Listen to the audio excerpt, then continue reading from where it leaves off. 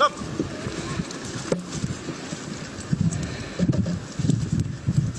Ariana.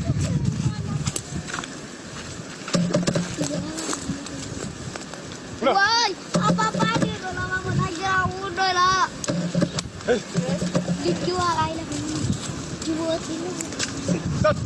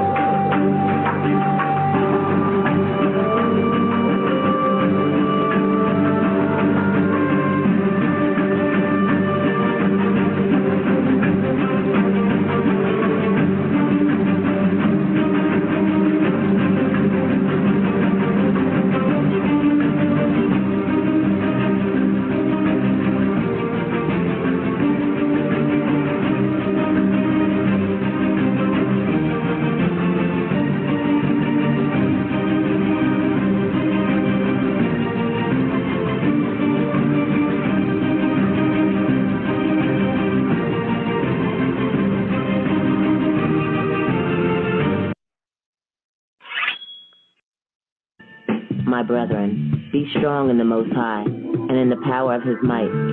Put on the whole armor of Yah, that ye may be able to stand against the wiles of the devil. For we wrestle not against flesh and blood, but against principalities, against powers, against the rulers of the darkness of this world, against spiritual wickedness in high places. Wherefore, take unto you the whole armor of the Most High, that ye may be able to stand and withstand in the evil day. And having done all to stand, stand therefore, having your loins girt about with truth, and having on the breastplate of righteousness, and your feet shod with the preparation of the gospel of peace. Above all, take the shield of faith, wherewith ye shall be able to quench all the fiery darts of the wicked, and take the helmet of salvation and the sword of the Spirit, which is the word of the Most High Yah. 10, 9, 8, 7, 6, 5, 4, 3,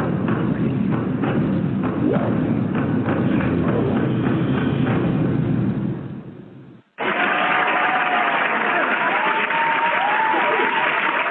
Shalom to the Set Apart family, the Most High Yah. We want to welcome all of our listeners to another Sword of the Spirit biblical teaching.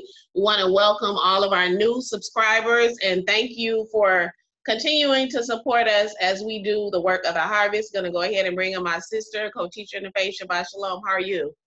Shabbat Shalom. I'm doing well on this Set Apart day. How are you, sis?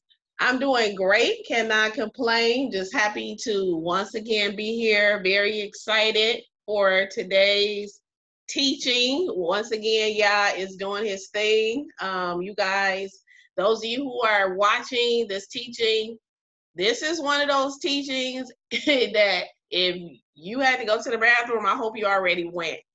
You are not going to be able to sneeze and without missing something. It's one of those teachings. So if you're watching, make sure that you have a notepad, paper, pencil, highlighter, all of those things so that you will be able to really take notes, take some really good notes for today's teaching. It is going to bring so much understanding to what's been happening to our nation of people as a whole, and I'm just excited and just give all praises be to Yah for, you know, just him just even blessing me with the wisdom and the knowledge to be able to bring it forth today the way that he envisioned. Everything you see before you, from the imagery, from the scriptures, is how he has envisioned. As I hear, that's what I write and I type. And so besides that, I'm just glad to be here again on another Sabbath. Glad to be here in his presence. Did you have a good week? I did. I had a good week. Everything is winding down, so praise be to Yah. Okay, yeah. And so I can't complain. Just thanking him just for just all he has done Right. prior to and up to now. So praise be to Yah. Praise be And I can't wait to get into this teaching.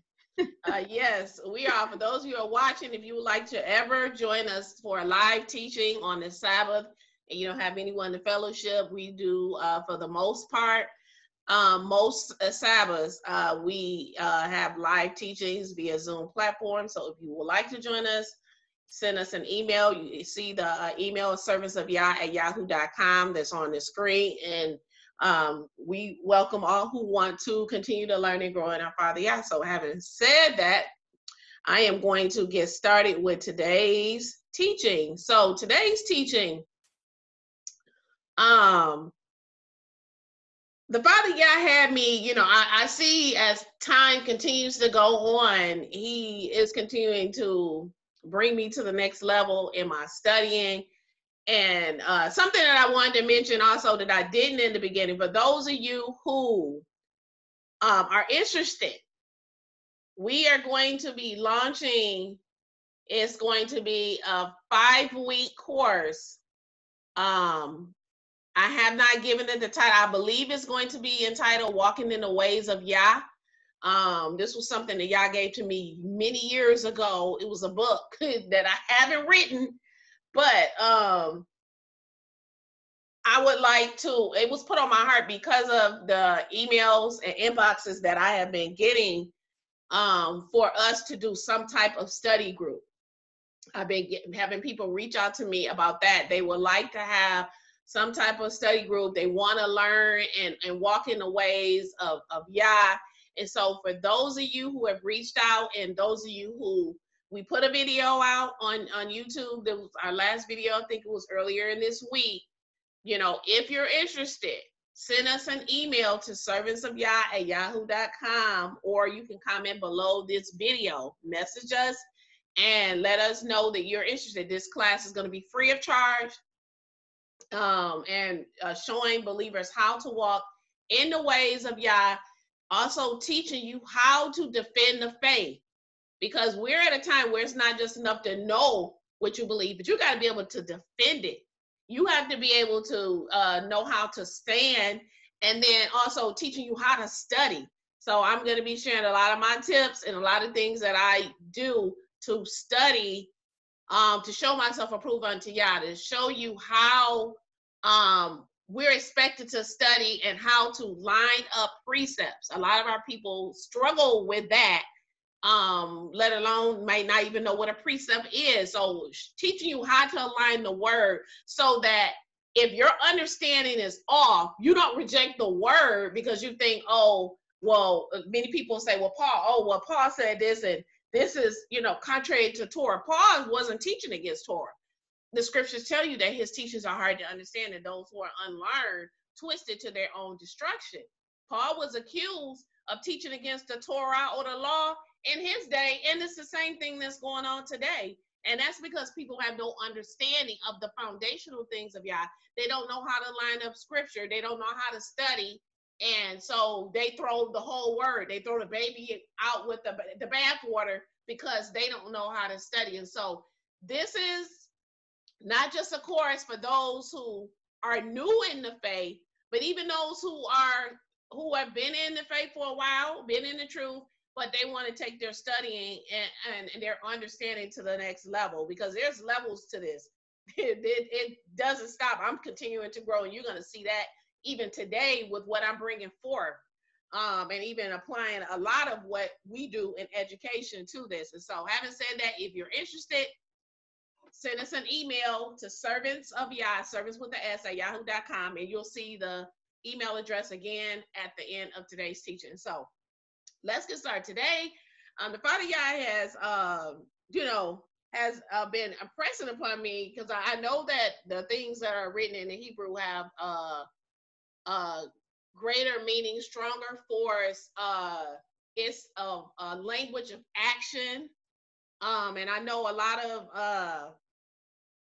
our people, they're coming back to the truth, but we have to throw away the Greco-Roman understanding of his word, because when we apply the Greco-Roman understanding, we're not going to get the true understanding, because things in the Hebrew has a different force. It has a different meaning and understanding. And so today I'm going to be studying from the ancient Hebrew Paleo, restoring the original Hebrew language back. This is a language that restores the Hebrew letters, their words, and their roots, and define them within their ancient cultural context. So we're going to be studying the meanings of words and letters in their context to bring greater understanding, a deeper understanding of what today's title of the teaching, which is The Strength of the Yoke. This title, Yah gave me this title, and I didn't even really have an understanding until he led me into the teaching as far as what this entails. And so that's what we're going to be doing. Paleo Hebrew is not a language, it's a written language. So we don't speak it, so to speak. We don't speak Paleo Hebrew. It is a written language of communication, and they are comprised of pictographs, okay? And these pictographs oftentimes have parent root words. When the specific 2 or 3 letters are joined together, they form a new meaning, just like you know, we're literacy specialists and consultants and teachers. We know that when we have 2 or 3 letters, when joined together, it makes one sound. Like for TCH makes ch, a CH together makes ch, okay? But C by itself is k, H by itself is, but when you put CH together, it's ch. So it forms a whole new different sound. And so that's what we're going to be doing today to kind of bring an understanding to this. So again, parent root words, they are normally comprised of two letters or 2 pictographs that are joined together that make one form meaning, so to speak, just like I explained to you with the letters. I'm going to show you an example of a parent root word when 2 or more Hebrew letters join together, make a whole new make a meaning. And sometimes it can have multiple meanings, like CH is ch, but so is TCH. TCH as in match, like he is a perfect match, MATCH. Or if we want to say CH as in each, EACH, like we each have 4 pieces of candy. So that's what we're going to be doing today. So let me give you an example of a parent root word. So what we have here, this is two Hebrew letters, but they're in their pictogram, and this is basically a picture of writing, okay? In their pictograph form, this is the Beit, and this is the Nun, okay? And so the Beit represents a house, and when the Beit, the Hebrew letter Beit, is combined with the Nun, when Nun means a seed which continues to the next generation, it means the house continues, or the son of. So in the scripture, you'll see Isaac was the son of Abraham, or Jacob, you know, Jacob was the son of Isaac. Isaac was the son of Abraham. So Beit again means house. Nun is a seed which continues to the next generation. And so when you have the Hebrew letter Beit and Nun combined together, it means the house continues. Whereas when you have a son, so if a father has a son, then now the house, you know, that's why the son carries, the children carries that father's last name, the house continues. And then if it's a female when she gets married, okay, she now carries her husband's name. And when they have children, now there's another house. You understand what I'm saying? So when we have that with the tribes, it goes on as well with the different houses and the tribes. So what is the strength of the yoke? Okay, what is the strength of the yoke? In order for us to be able to answer that question, what is the strength of the yoke? Because that is the title of today's teaching. We have to first identify the yoke, okay? And so on the screen, we see 2 Hebrew paleo letters, pictographs. We see the Aleph, and then we see the Lamed, okay? In your upper right-hand corner of the screen, you see it in the modern Hebrew. That's the modern Hebrew writing for the Aleph and the Lamed, okay, or Lamed. Now, the Aleph, and it's spelled 2 different ways, is a picture of an ox, and it represents strength. Then the Lamed or the Lamed is a picture of a shepherd's staff, and this represents authority. It also represents or means to teach and also to provide. When you're teaching, you're providing or imparting knowledge and or understanding.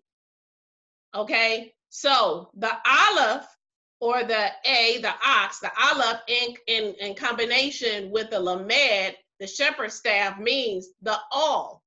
It means a strong authority. And a strong authority, normally they had, like when Moses had like the wooden staff, most likely of oak, because this was the strongest staff. When you think about all, think about the strong authority, all as in Elohim, not Elohim with E-L, but all, Elohim. Elohim, the strong authority. So we're gonna watch a quick video because I told you in the Paleo Hebrew, there are parent root words. So the word Lamed, which is the shepherd's staff, has a spelling in itself. And you often find this times in the Hebrew that they may have a letter, but that letter or the name of that letter has an actual spelling. The word Lamed, the name of the letter, is spelled Lamed Mem Dalet. This is the 3-letter root. In Hebrew, we'd say the Shoresh. Lamed Mem Dalet, the same spelling but pronounced Lamad, means to learn, to train for, to be trained, implying training that would be put to use. And Lamed Mem Dalet, also pronounced Lamad, means to teach, to instruct, to impart knowledge. And the same spelling, Lamed Mem Dalet, but pronounced Limud, means a disciple, one who is taught, a follower. I'm sure you've caught the idea that's on view here. Okay. So, again, the parent root word, well, we're going to go into that root word. I haven't given you the root word of what the Aleph and the Lamed actually means. We're going to go. But again, let's quickly recap. The Aleph represents strength. The Lamed is a picture of a shepherd's staff. And let me say this because I forgot to say this. In the Hebrew, for those who are watching this for the first time, we don't read from left to right like we do. Okay, in the Hebrew, they read from right to left, not left to right. So when you see me have it written down the Aleph first, make sure that you're looking at the picture that is on the right. Okay, they write from right to left. So I just wanted to just make sure you had that understanding. Okay. So the Aleph is a picture of an ox. It represents strength.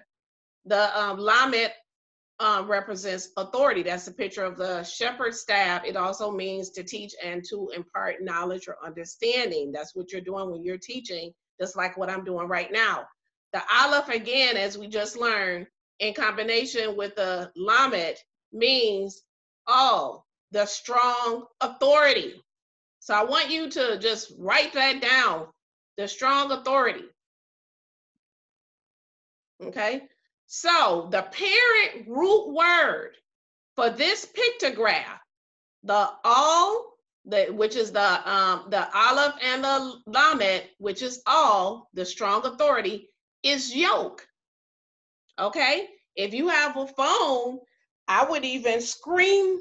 If you could screen, if you're watching this from a laptop, screenshot some of this stuff so that you can have this to go back or even take pictures of this for your understanding. But so the Aleph and the Lamed together is all, Al as in Elohim, it is the strong authority, okay?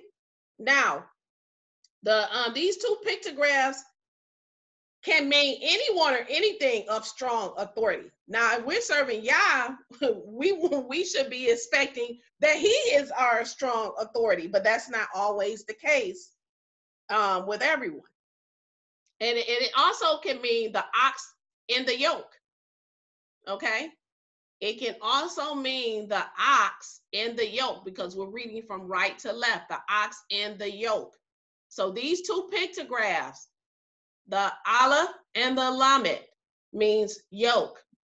Okay, again, we're going into and restoring letters and words and roots, and we're defining them in their ancient cultural context. So that's what we're doing today. You're going to be stepping outside of yourself today to learn something new.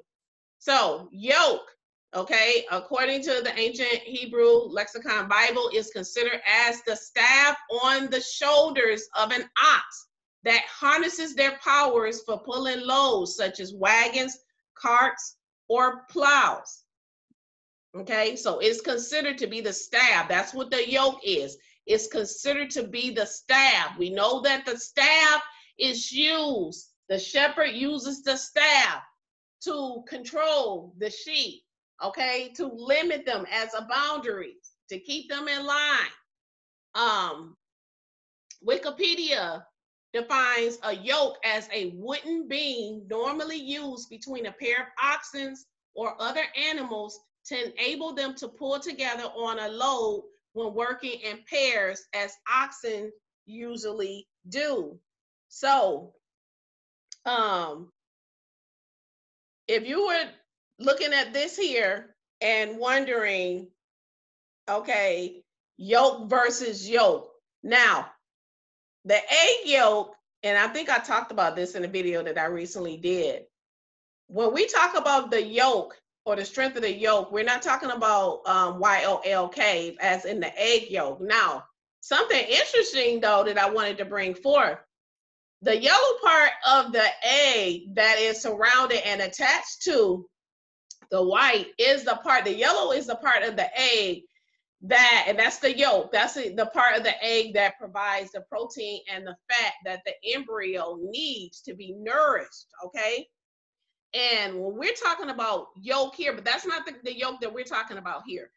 This is the yolk that I'm talking about, okay? Typically a farmer, he had two oxen, just kind of like when we looked at the video in the beginning. Two oxen they're often yoked together, and normally when two oxen are yoked together, they normally will have the more experienced ox would be teamed up with a less experienced or the younger ox, okay? The more experienced and older ox would be teamed up or yoked with the younger and the less experienced ox, okay? And when they have two oxen, when a shepherd or a farmer have two oxen joined or yoked together, this is done and to make sure that the older ox is the one that is the stronger authority. The ox that is more experienced and older is the strong authority, okay? And we talked about the yoke and how with the staff or the lamed, as we saw in the video, is there to teach, to disciple, to impart understanding and knowledge. So keep that in mind as we go forward as far as into this lesson with the two oxen that are yoked together. And this is the wooden piece of material, so to speak, that's on the shoulders. Okay, remember that the lamed is considered or understood as to be the staff that is on the shoulders of the oxen. And again, the older ox, the older and more experienced ox, would be teamed up and yoked up with the younger, less experienced ox. And the older ox, once again, is considered and should be the stronger authority. Okay. So a yoke is a bondage. Okay. It is a chain. It is something that links or joins two together. It bonds together. It is also, a yoke is also considered to be a burden. And then look what I have there in caps and bold, slavery. So a yoke is also considered as well as it being bondage or being joined or linked together. It is a yoke can also be, is also considered to be a burden and also to consider to be slavery. Okay. All right, so let's quickly recap once again, and you're going to see me, we're going to be recapping as I go along because we're going to be adding this information together and you'll see why at the end. So again, the parent root word yoke is a pictograph of an ox and a staff, which is an aleph and a lamed, which means a strong authority. It can also mean the ox in the yoke. Okay, remember, we just learned that the lamed, which is as a picture of a shepherd's staff, represents the authority of the shepherd. The lamed represents the authority of the shepherd. It also means to teach or to disciple, to impart some type of knowledge.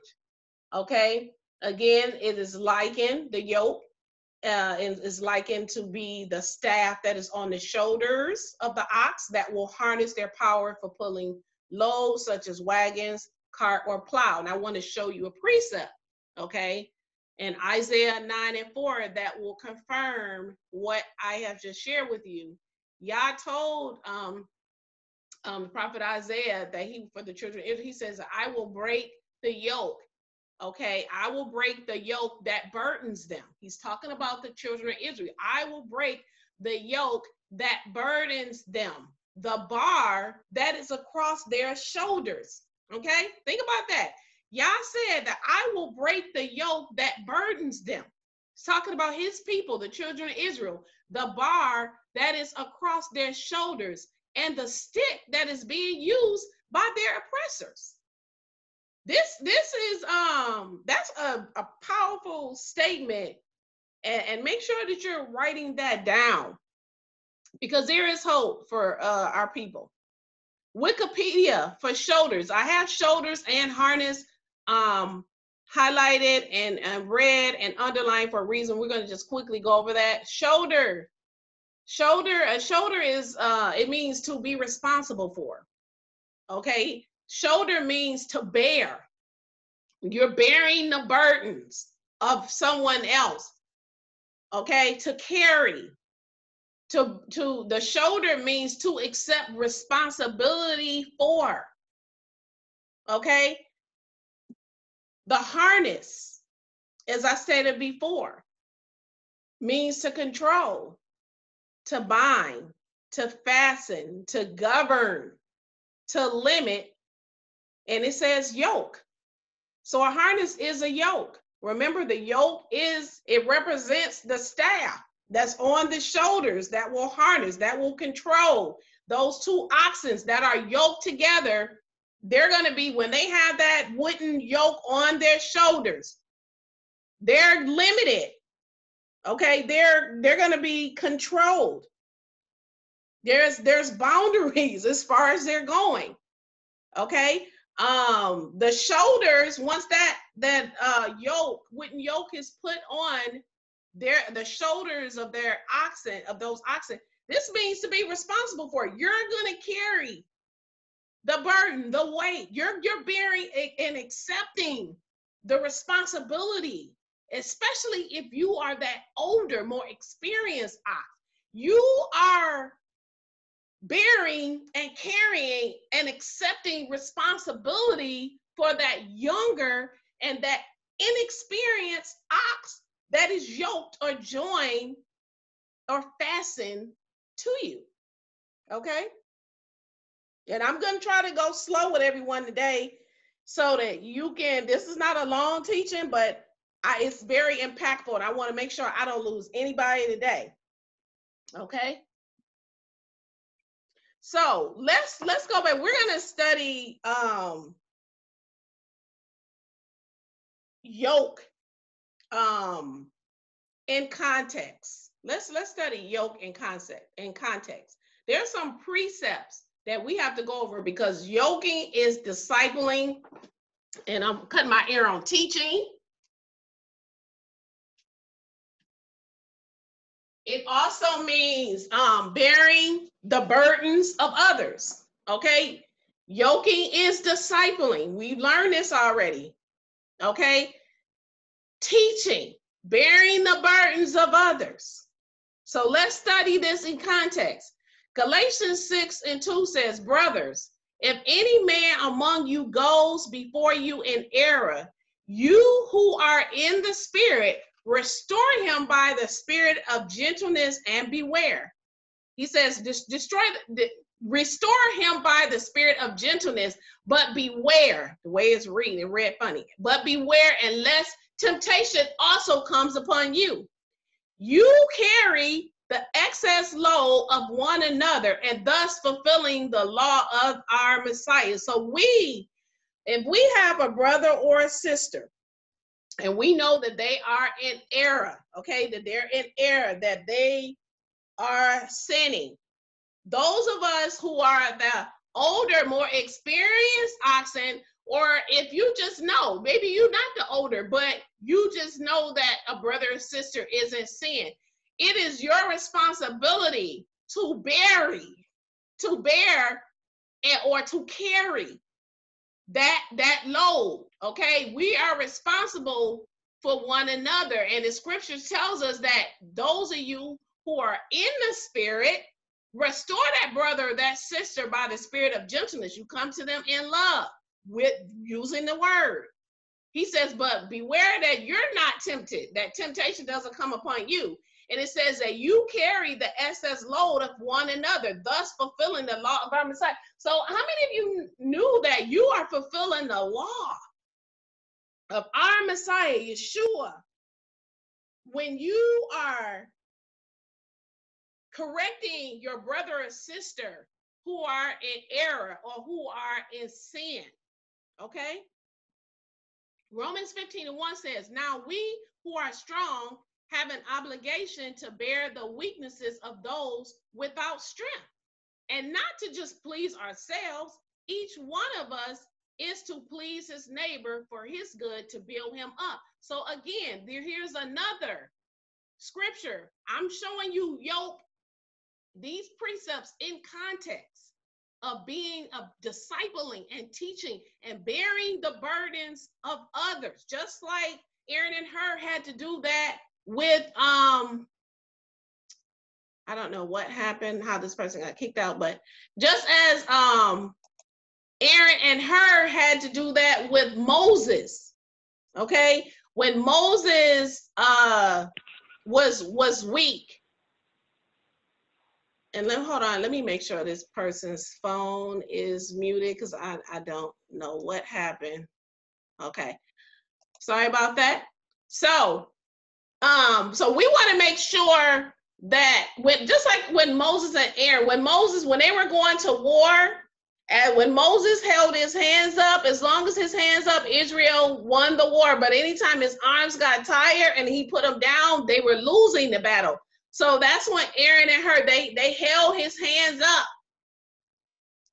Okay, when he was weak and he got tired, this is what we're called to do. It's part of Amunah, faith, not just being concerned about yourself and concerned about you receiving knowledge and growing, but also being willing to build up and to bear the responsibility of others in the faith who may be younger or more experienced than you are.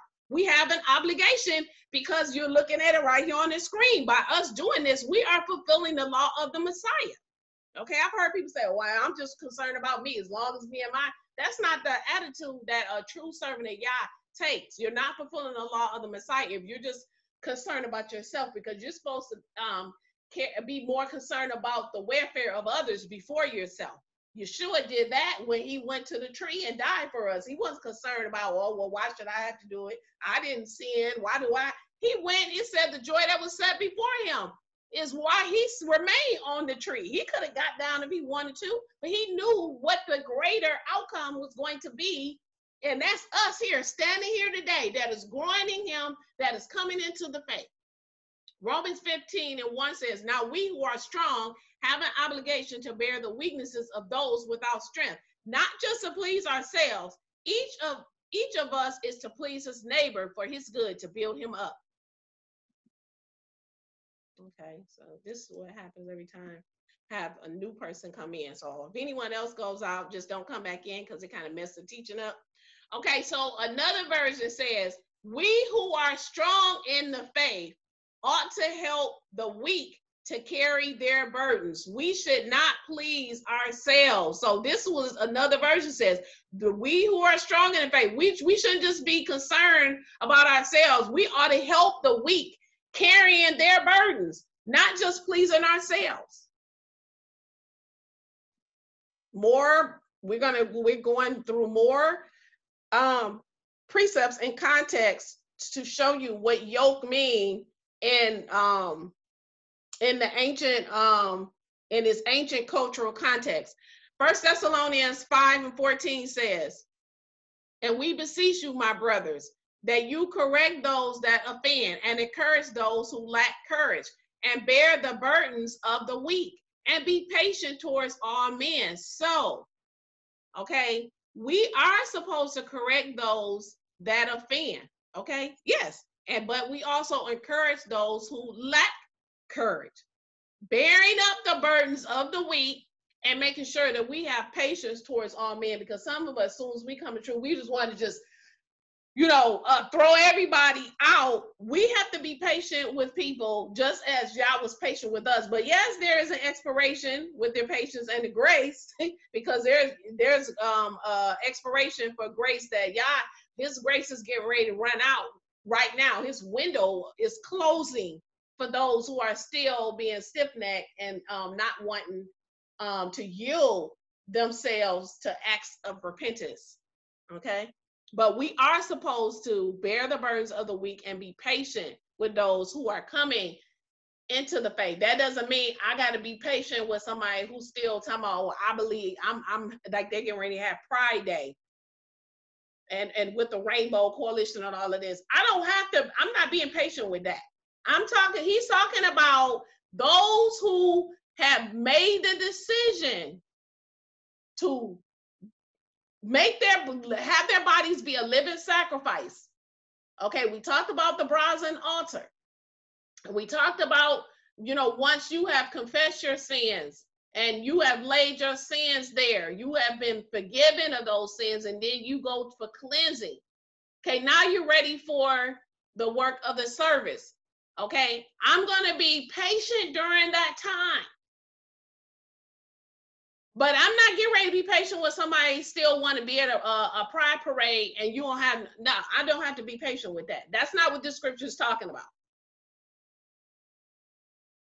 Philippians 2:4, or 3:4 rather. Do not out of selfish ambition or empty pride, but in humility consider others more important than yourselves. So you are to be humble in this walk, and you are to consider others more important than yourself. Let no one be mindful only of his own things, but let each one also be mindful of the things of his neighbor. Let's consider Paul's statement in 1 Corinthians 10:3. He said, I don't seek my own belief. He says, but I do what benefits many, so that they may be saved. That's the reason why we are doing what we're doing now. This is not about my benefit and what I feel like I should be doing. I could be relaxing on the Sabbath. I could be doing my own setting. Yah has me doing what I'm doing right now, so that those who are listening, maybe that are not in salvation, maybe through the teachings that he's given to me to get put out here, that someone can be saved. So it's not about me being in my own benefit and what I choose to do, but I'm doing the things that I'm doing in the hours that I spend sitting at this table, staying up all night, not going to sleep. I do all of this so that for those who are not saved, maybe they might be saved. Again, just like when I said in the teaching that we were created with a purpose. Everything has to do what it's supposed to do at its appointed time. All of the seasons. Spring has to do what it does in spring, or summer can't come. Summer has to do what it's supposed to do in summer, or fall doesn't come. If fall doesn't do what it's supposed to do, then winter can't come. The fall can't come out. I don't want to let go of the leaves. I don't want to shed the leaves. We can't do that. Everything obeys. Everything that Yah created, like I said, obeys Yah except for man. Everything does what it is supposed to do. The moon shines when it's supposed to shine. The sun rises and sets at the appointed time when there's no competition between the sun and the moon. They work congruently. They work together. Okay? When the sun sets, then the moon's time to do what it was created to do. You understand what I'm saying? And if one doesn't do what it was created to do, then the next thing can't do what it was supposed to do. So we have to make sure that we're doing what he has purposed and created for us to do, because maybe by us not doing what we're supposed to do, you might be stopping someone else in the faith from learning and growing. 1 Corinthians 12. But now, indeed, many are the members, but it is one body. And the eye is not able to say to the hand, I have no need of you. Or again, the head to the feet, I have no need in you. Okay, but rather much the members of the body seeming to be weaker are necessary. Are you looking at this? Those who seem like they're weaker, here he is saying that they are very necessary. And those of the body we think to be less honorable, he says, to these we put more abundant honor around. He says, but our value parts have no need for attention. But Yah tempered the body together, giving more abundant honor to the members having need. That there not be division in the body, that the members might have the same care for one another. So let's talk about, well, if we're trying to determine what the strength of the yoke is, let's talk about the principles. We have to establish yoke principles. A principle is a law. It is a standard. It is the foundation. It is a fundamental doctrine. Okay, it is a prescription. It is true. Think about a prescription. A prescription is a statute. Okay, the doctor can give you medication and tell you to take I'm trying to think of a name of a medication. NyQuil. I'm just thinking of anything. Don't take NyQuil, but I'm just telling you. But if he prescribes maybe a prescription form of NyQuil, something that's not sold over the counter. Okay, I couldn't think of anything. Then the statute comes. So that's the law. Take NyQuil. That's the law. That's the command. Okay. But the statute comes in and tells you how to keep the law. So how do I take this NyQuil? If he says take it twice a day, once in the morning, once in the evening, or he may say take this NyQuil 3 times a day. Now that's the prescription. That's what a statute is. A statute teaches you how to keep the law. It has a time element. It may have a place element in it. It gives you the who, what, where, when, and how. Okay, it gives you more detailed and specific information on how to keep a specific law of Yah. Okay, so a principle is a law, a standard, a foundation, a fundamental doctrine, a prescription, truth. It is a rule, and it says that it is a precept. A principle is a precept. Think about that. Okay, a precept is a rule of behavior, a guideline, a commandment, or a regulation that is intended to influence the way that you think and behave. Okay, so it is a commandment. When he gives you rules for how you're to behave, guidelines on how we're to act, okay, specific things he wants us to do, charges, we are being regulated. Okay, man, this world does not want to be regulated. Okay, Yah presented Israel. He presented them with a yoke. Okay, Yah presented Israel with a yoke. When the children of Israel, when they were brought out of Egypt, okay, Egypt, we know that is also synonymous with the house of bondage or the house of slavery. Okay, remember we talked about yoke earlier. We learned that yoke, hopefully you're taking notes, also means bondage, but it also means slavery. Okay, when the children of Israel, when Yah brought the children of Israel out of Egypt, again, which is synonymous with the house of bondage or the house of slavery, he presented them with a yoke.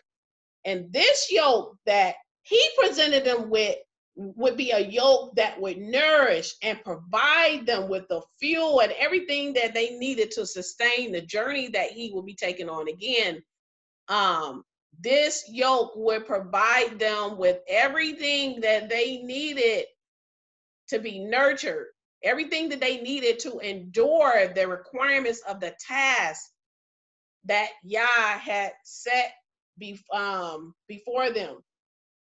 Yah was removing the children of Israel from up under the yoke of Pharaoh, okay, to give them a yoke that was not burdensome. Okay, let me say this again. Yah presented Israel with a yoke, and we're going to go into that scripture. He presented Israel with a yoke, and the yoke that Yah was presenting to the children of Israel, okay, would be one that would nourish and sustain, helping them to endure the requirements that he set before them. He was himself, by bringing them out of the house of bondage or slavery, by bringing the children of Israel out of Egypt, Yah was removing them from up under the yoke of Pharaoh to give them a yoke that wasn't burdensome. Remember, the children of Israel, when they were in Egypt, they were complaining. They were moaning and groaning. Go back and read Exodus chapter 1. Okay, they were being vexed. Pharaoh, he was threatened because he said, well, this was a new Pharaoh who had not known Joseph and the ways that Joseph, how he had saved Egypt from the famine. This new Pharaoh, says in Exodus 1, did not know Joseph and his ways. The children of Israel were being treated well when Joseph was alive. So this new Pharaoh that came along was threatened. Okay, he was threatened by them. He says, wait a minute, these people they having babies every 5 minutes. He was like, they are getting ready to outnumber us. And if they outnumber us, they gonna take over. So now it's time for us to kill all of them. Kill all of the males. Kill all of them, the males. Kill them. Okay? He made their work harder. We're not going to give them the straws. We're not going to give them everything that they need that they could easily do this. No, we're going to make the work hard. So Yah was trying to take us up from under the yoke of Pharaoh, and he wanted to give them a yoke. Didn't say they wasn't going to have one, but Yah was going to give them a yoke that wasn't burdensome. Okay? He was going to give them one that wasn't burdensome. Deuteronomy 6, 3-5 read. This is what Yah gave. This is the yoke that he presented to the children of Israel. He says, hear then, O Israel, and take heed to do it, that it may be well with you, that you may increase greatly as Yah, the Elohim of your fathers, has promised you, in the land flowing with milk and honey. And you shall love Yah, your Elohim, with all your heart, and with all your soul, and with all your might. Okay? You shall love Yah, Your Elohim, Elohim, not Elohim, but Elohim, Aleph Lamed, Elohim, the strong authority, with all your heart and with all your soul and with all your might. Let's read this precept. This is our Messiah, Yahshua. This is the yoke that Yah gave to us. Matthew 11, 28 through 30. This is Yahshua, our master, speaking. Come to me, all those who are weary and carrying heavy burdens, and I will give you rest. Bear my yoke upon you and learn from me, that I am meek and humble in heart, and you will find your souls. Look at this. This was the yoke that Yah wanted to give to the children of Israel. Yahshua said, come to me, all of you who are weary, all of you who are carrying those heavy burdens. He said, I'm going to give you rest. Bear my yoke. Accept the responsibility. We're going to keep going back over these definitions. Because when you're bare, that's the shoulder. Remember that. To bear is the shoulder, to accept the responsibility. Accept the responsibility of my yoke. My yoke, the yoke that means to teach, to impart knowledge. His Torah, his law is his teaching and instruction. He said, accept the responsibility of my law, my teachings and instruction. And he says, and learn from me. I am the word. I am the way. I am the truth. I am the light. He says that I'm meek. Come and learn that I'm meek. I'm gentle. I'm humble in heart. You will find your soul, because he is the way, the truth, and the life. Are you understanding what I'm saying? He says, for my yoke is easy and my burden is light. My yoke is easy. Didn't say that you wasn't going to have one. He wanted to bring us out of the house of bondage and slavery, out from up under the burdensome and heavy laden burden and yoke that the Pharaoh was putting on us. He wanted to bring us out and to bring us up under his yoke, his word. He says, for my yoke is easy and my burden is light. 1 John 5 and 3 says, for this is the love of Yah. This is a precept. For this is the love of Yah, that we keep his commandments. And his commandments are not what? Look at this. His commandments are not burdensome. This is love. That we keep his commandments. Not a warm, fuzzy feeling. Yah has conditions. There's no such thing as unconditional love. I don't love anybody unconditionally. You have to prove your love to Yah. He says, don't even call a person your friend. Prove them, he says, to see if they're a real friend. Everybody, he says, your friend when everything is going well, when you got money and everything is going. This is what's going on with these celebrities. They got plenty of friends, family that come all out the woodwork when they rich and got money and famous. And then when they lose it all, I remember MC Hammer and the thing they had did on TV One, and he said all those people that he was taking care of, hundreds of families, and all those people abandoned him when he didn't have no money. Yah's not like that. He says this is the love of Yah, that we keep his commandments, and his commandments is not a burden. Do you understand? Because his yoke is his Torah. It's his word. He says, I'm meek, I'm gentle, I'm humble in heart. This is the love of Yah, that we keep his commandments, and his commandments are not a burden. You see, with this yoke that Yah wanted to present to Israel when he said to Shema Israel, okay, Shema Israel, Shema in the Hebrew, Shema means to hear, and to hear means to obey, okay? When someone says, and I've used this example a billion times, if I tell my son to do something and he hasn't done it, I told him to clean his room on Monday. He hasn't cleaned it. I come back on Wednesday. He hasn't cleaned it. Did you clean your room? Yeah, I heard you. Okay, yeah. But he still hasn't done it. By Friday, he still hasn't done it. Has he really heard me? Y'all's not talking about audible words coming out his mouth. In the Hebrew, to hear means to obey. That means you do it. You are listening with the intent to obey. That's what it means when he says Shema, to hear. You are listening with the intentions of obeying him. Not I heard you, but I haven't moved my foot to do anything. Because now you getting ready to get popped. Because all week I've been telling you to clean your room and you haven't done it. Now there gonna be some consequences. Because you ain't like, what's that saying? They say, you don't hear me though? They don't hear you though. He gives his word and his commands and says, Shema Israel, with the intent that you will obey. Okay? Yeah, when he told Israel, Shema Israel, meaning listen, and I need you to obey me.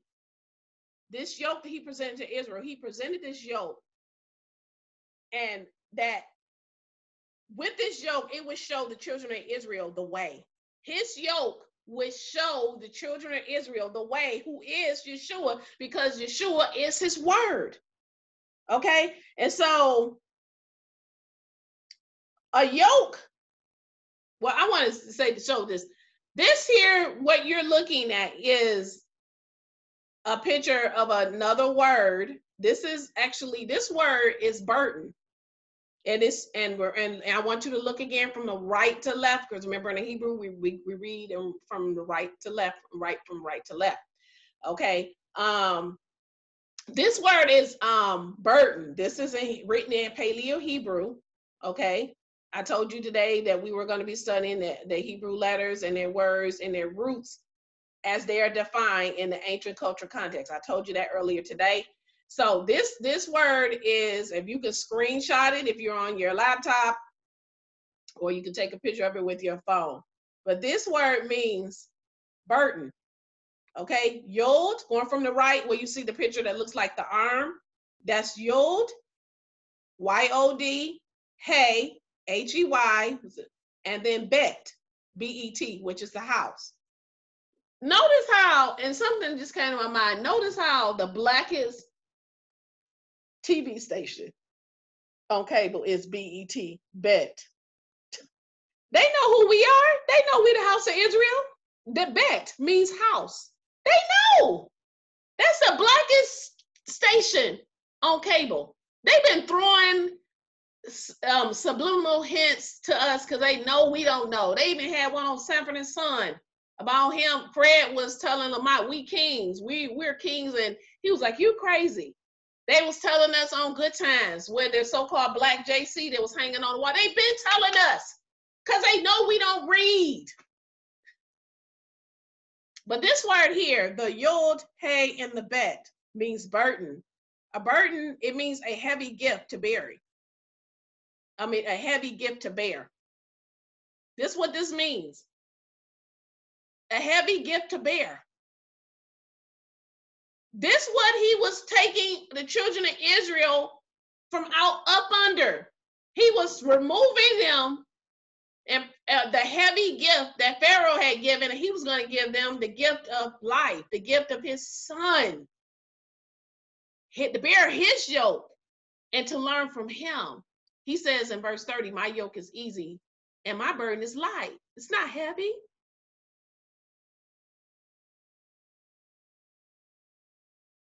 Okay. No testing has overtaken you that is not common to everyone, but Yah is faithful, who will not allow you to be tested above what you are able. But with the testing, he will also make the way out, but so that you may be able to bear it. So a lot of people, they read, you ever had like sayings that you thought was in the Bible, only to find out later on that they were never there. When people say, oh, God will never give you anything, burden that's too hard for you to carry or too hard for you to bear, that's not in the scripture. That's not what he said. It's inevitable that we will be tested. We will be tested. And I'm going to say this again. We will be tested. Okay? However, it's not about, he's not going to give us something that's a burden that's too heavy for us to bear. It's talking about being tested beyond what we can bear. Even Yahshua was tested when he was in the Garden of Gethsemane. The first thing that he did when he is with Yahshua is take him into the wilderness to be tested by Satan. Okay? And even though he was weak because he had been fasting and praying for 40 days and 40 nights, and that's when Satan came, right while he was weak, trying to offer him everything else. And then he told him, get thee behind me, depart from me, thou shalt worship the Most High Yah only. That's what he told him. It is written. He bore himself up with the word. It is written. And then he said he sent the cherubim, the angels, to come and minister unto him using the word. This scripture is basically saying that testing is inevitable. Testing is inevitable and temptations will come, but in the face of the temptation, when the temptation or when the test comes, testing, and even when you're being tempted, this is a test of your resolve, a test of your character, a test of your faith, and your trust in Yah. Many of us don't really trust Yah like we think we do, because when the test comes, we fail. Do you understand? We buckle. He says that I'm not going to allow you to be tested above what you're able to bear, but when the but even with the testing, he's going to make a way out so that you'll be able to bear it.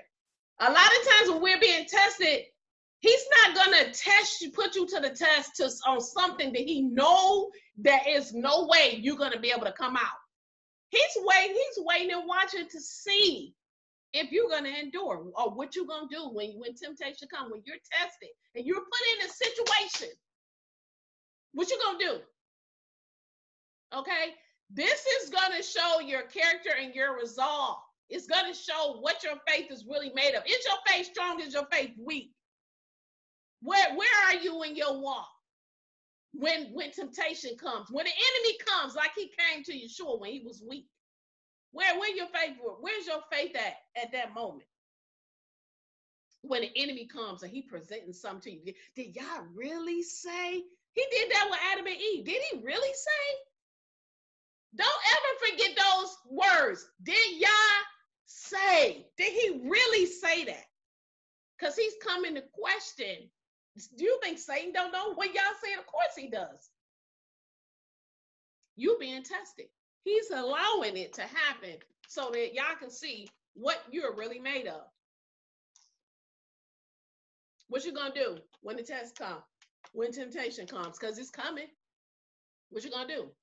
Matthew 11:30 says, for my yoke is easy and my burden is light.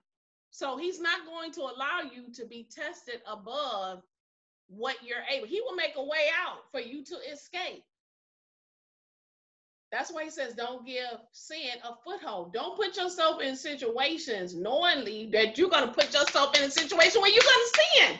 And then if you're not putting yourself in a situation where you're going to sin, sometimes Satan going to bring it. He going to come through somebody else. Oh, she too strong today. She ain't trying to have it. Oh, he too strong today. He ain't giving me 2 seconds. He ain't listening to nothing. I'm sending seducing spirits this way. He ain't trying to hear that. Okay, let me go to that weak brother or sister. They ain't strong. And let's see. I know this person, weak for this person, or weak for this job, or weak for something. Maybe you have something that you've been having your eye on that you really want. He like, okay, because they study us, they watch us, they know everything. They watch it. I know what she really like. I know what he really like. Okay. She's strong today. She done told me, get thee behind me, Satan. He done said, thou shalt serve the Most High Yah only. Let me go to that weak brother or sister that's not strong, that inexperienced younger ox, and see if I can get them to cause this more experienced ox to fall off. This is how Satan works. He don't never stop. He never stops. Do you understand that? He is relentless. There is no quit with him. He is determined to bring as many people to hell, and we got to stop falling for the banana in the tailpipe. We got to know when he coming. Sometimes even with Yahshua, he told Peter, because Peter cut the soldier's ear off, he had to tell Peter, he wasn't talking to Peter, he was talking to the spirit that was influencing Peter, because he knew what he had to do. He knew the joy that was set before him. He had to go and die for us. He wasn't going to have nobody to stop that, including Peter. Do you understand? So sometimes people in good intentions, they may be influenced, not saying they're possessed, but may be influenced. Maybe they don't heard something in their spirit and they're speaking it, and it's not his will. So we have to be careful with that. So let's watch this quick video and we'll come right back.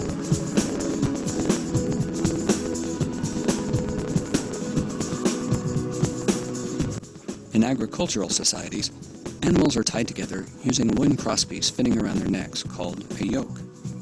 A yoke enables the animals to pull together, thus gaining the full benefit from their combined strength. This is used frequently in plowing, pulling loads, and other activities. This Cambodian farmer is using oxen yoked together to plow his rice field. Notice how the oxen move slightly from side to side while they are walking. Oxen have a certain speed, rhythm, and side-to-side motion. The oxen can adapt to the movement of one another, enough to cooperate because they're the same animal. These Indian farmers have yoked donkeys together to plow their fields. The donkeys have a different pace, rhythm, and side-to-side movement than do the oxen. In 2 Corinthians 6, it says, "Do not be unequally yoked with unbelievers." The image that Paul uses here is probably from Deuteronomy 22:10. You shall not plow with an ox and a donkey together. The practical reason for not yoking two different kinds of animals is that they would not work well together. An ox and a donkey move at different speeds, walk in different rhythms, and move from side to side in unique ways. The result would be an inability to cooperate. It would likely result in conflict between the animals, perhaps damaging the valuable yoke or even injuring the animals. Okay, so this video I felt really kind of showed why we're not to be unequally yoked with unbelievers. So a yoke allows the farmer to take, as I said earlier, a younger, inexperienced ox and to train it to pull the plow by yoking it with an older, more experienced ox. And so the older ox would then pull the yoke, while the younger, more inexperienced ox would watch and learn how to plow. And so let me use this example, an example of a teacher, okay? I'm an educator. When you're the teacher and you're instructing, there are certain times during the lesson where the teacher is going to model for the student the teaching or the instructions. Okay, she or he is modeling for the students, and the students are to watch. Okay, and during this time that the teacher is instructing, the students are limited during their instruction as far as what they're going to do, because when the teacher is modeling, the teacher, now this is not where they're doing independent practice. This is the part of the lesson where the teacher is modeling and the teacher is expecting, while he or she is modeling a specific concept or a teaching, something that she wants them to understand, the students are watching. Okay, and during the time that they're watching, they're limited as far as the activity and the things that they're doing. But just during that portion of the modeling, okay, this is the same thing with a farmer, with an ox, an older ox. And when an older ox is yoked together with a younger and less experienced ox, the less experienced ox is being trained, is watching, and this is how this younger inexperienced ox learns how to plow, by being joined and watching the older inexperienced ox and learning. Something else that I wanted to make note of that's coming to my mind while I'm teaching is the burden of plowing. And I think I may have said this earlier, but I'm just repeating it again just in case. But the burden of plowing lies on the older and experienced ox. I think I did say that, but just in case, I don't want to make sure I lead this teaching without saying this. The burden, and you can write this down, the burden of plowing is on the older and experienced ox. And this is why Yahshua said, come learn of me. We read this earlier where Yahshua said, come learn of me, for my yoke is easy and my burden is light. Okay, so again, what Yahshua is saying when he says, come to me, all who are weary and heavy laden, I will give you rest. What he is saying is, follow me. Follow me. Walk as I walk. You who are younger and inexperienced, come learn of me. I'm going to take my yoke. My yoke is easy. My burden is light. I'm the older and experienced ox. I'm going to accept and bear the responsibility. I'm going to bear you up. I'm going to hold you up. You're going to find life for your soul. Are you understanding what I'm saying? He's saying, follow me to that younger, inexperienced ox. Follow me. Walk as I walk. That's why I say you cannot plow a donkey and an ox together. They can't. They're not. We just saw it in the video. It's not going to work. How can two walk unless they obey, unless they agree? Do you understand that? Two people, one person is trying to serve Yah and one is not. It's not going to work unless you both want to serve him. You're going to always be in conflict. Oil and water don't mix. Light and darkness, he says, what association do they have? Be ye not yoked to, be unequally yoked to unbelievers. So again, Yahshua is saying, come to me, all who are weary and heavy laden. He said, I will give you rest. He's saying, follow me. Do what I do. Walk as I walk. Okay? When Yah presented the children of Israel with his yoke, which was his word, Yahshua, to obey, Israel eventually rejected his yoke. Okay? They rejected his yoke, which was easy and light. They chose to be burdened with heavy laden. They chose a yoke that was not only a yoke that was not of peace, but they chose a yoke of persecution. They chose a yoke of affliction and relentless curses. They chose a yoke. The children of Israel, they chose a yoke of relentless curses. They broke the covenant in the everlasting oath. This is what they did.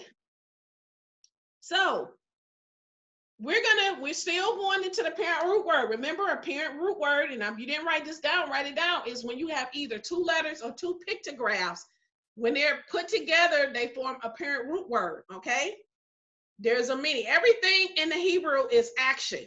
There is an action with the intent that something is going to change. Something is going to be moving. It's not stagnant.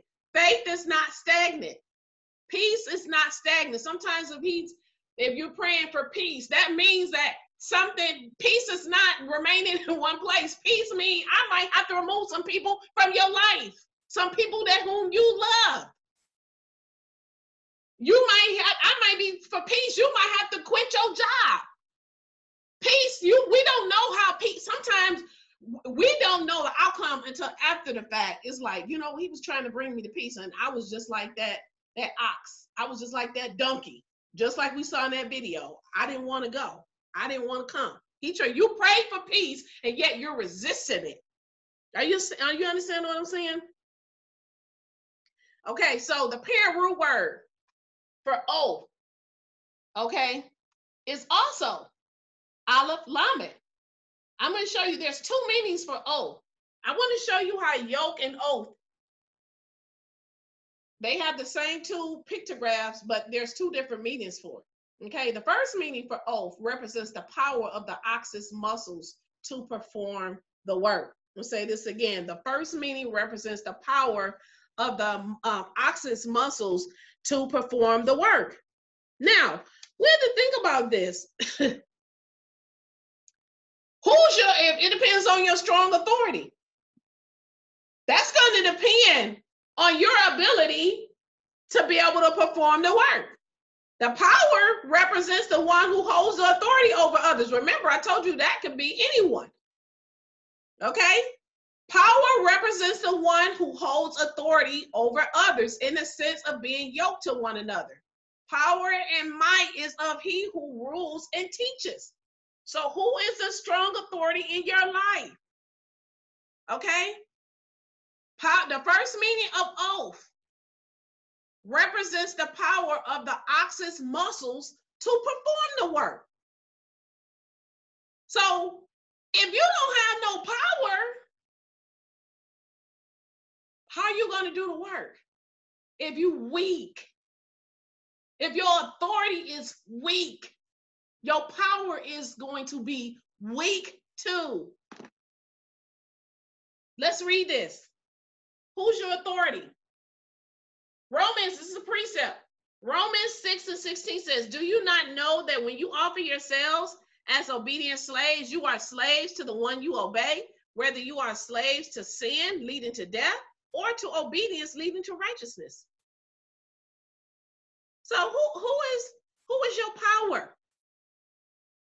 Who rules you? Who rules your life? Who's teaching you? Who's instructing you? Who's your strong authority? Because the strong authority in your life is going to tell you the power and the strength that you have. If your power is strong and is strong in his word, that tells you that Yah's your authority, Yahshua. But if it's weak, if it's anything besides Yah and his son, your authority is of the adversary. You're weak. You have no power. How do you get power? Let's talk about oath. Let's talk about the second one. Okay? Because the first one tells you, it talks about the ox's power or ability to be able to perform the work. The second meaning of oath represents a revealing of the strong authority. That's why I asked you the question, who is your strong authority? This is oath too. Look at this. This is oath too. When you look at this going from right to left, in the upper right-hand corner, we have the modern day spelling of this, and then we have the Paleo-Hebrew in the center, which is the pictographs. So the second meaning of oath represents a revealing of the strong authority. So we have the Aleph, we have the Lamed, and then we have the Hebrew letter Hey. Okay? The Aleph, recapping again, is a picture of an ox. It represents strength. The Lamed is a picture of a shepherd's staff. It represents authority, and it means to teach. It means to impart knowledge or teach or discipling. Okay? The Hebrew letter Hey, okay, is the last word that you see going from right to left. The picture is a picture of a man with his arms raised out or up. It represents revelation or revealing of a great sight. Okay? It means to behold. Okay, to behold. When you look at a great sight, it means to behold. Okay, this letter means to behold. It means breath. It means sigh. Think about that. It means breathe. Spirit. Ruach. Yah breathed breath into the nostrils of man, and that man became a living soul. He breathed the word. Spirit.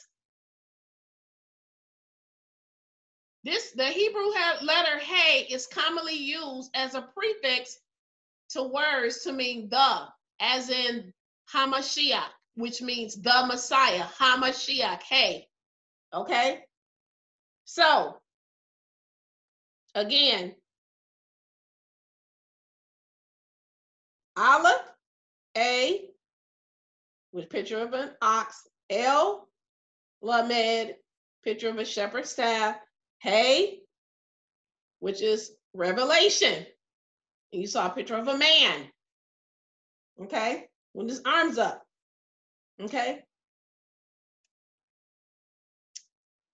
When you are trying to point out something, when you're trying to reveal something, when there's a revelation, okay, that you're trying to reveal from the idea of something that you're revealing, something of a great sight you pointed out. These three together means the full revelation of the Messiah. The Aleph, the Lamed, and Hey. Aleph. He says, I am the Aleph and I am the Tav. I am the beginning and the end. Look at this. Just look at that for a second. These three together means the full revelation of our Messiah, the beginning and the end. Genesis and Revelations.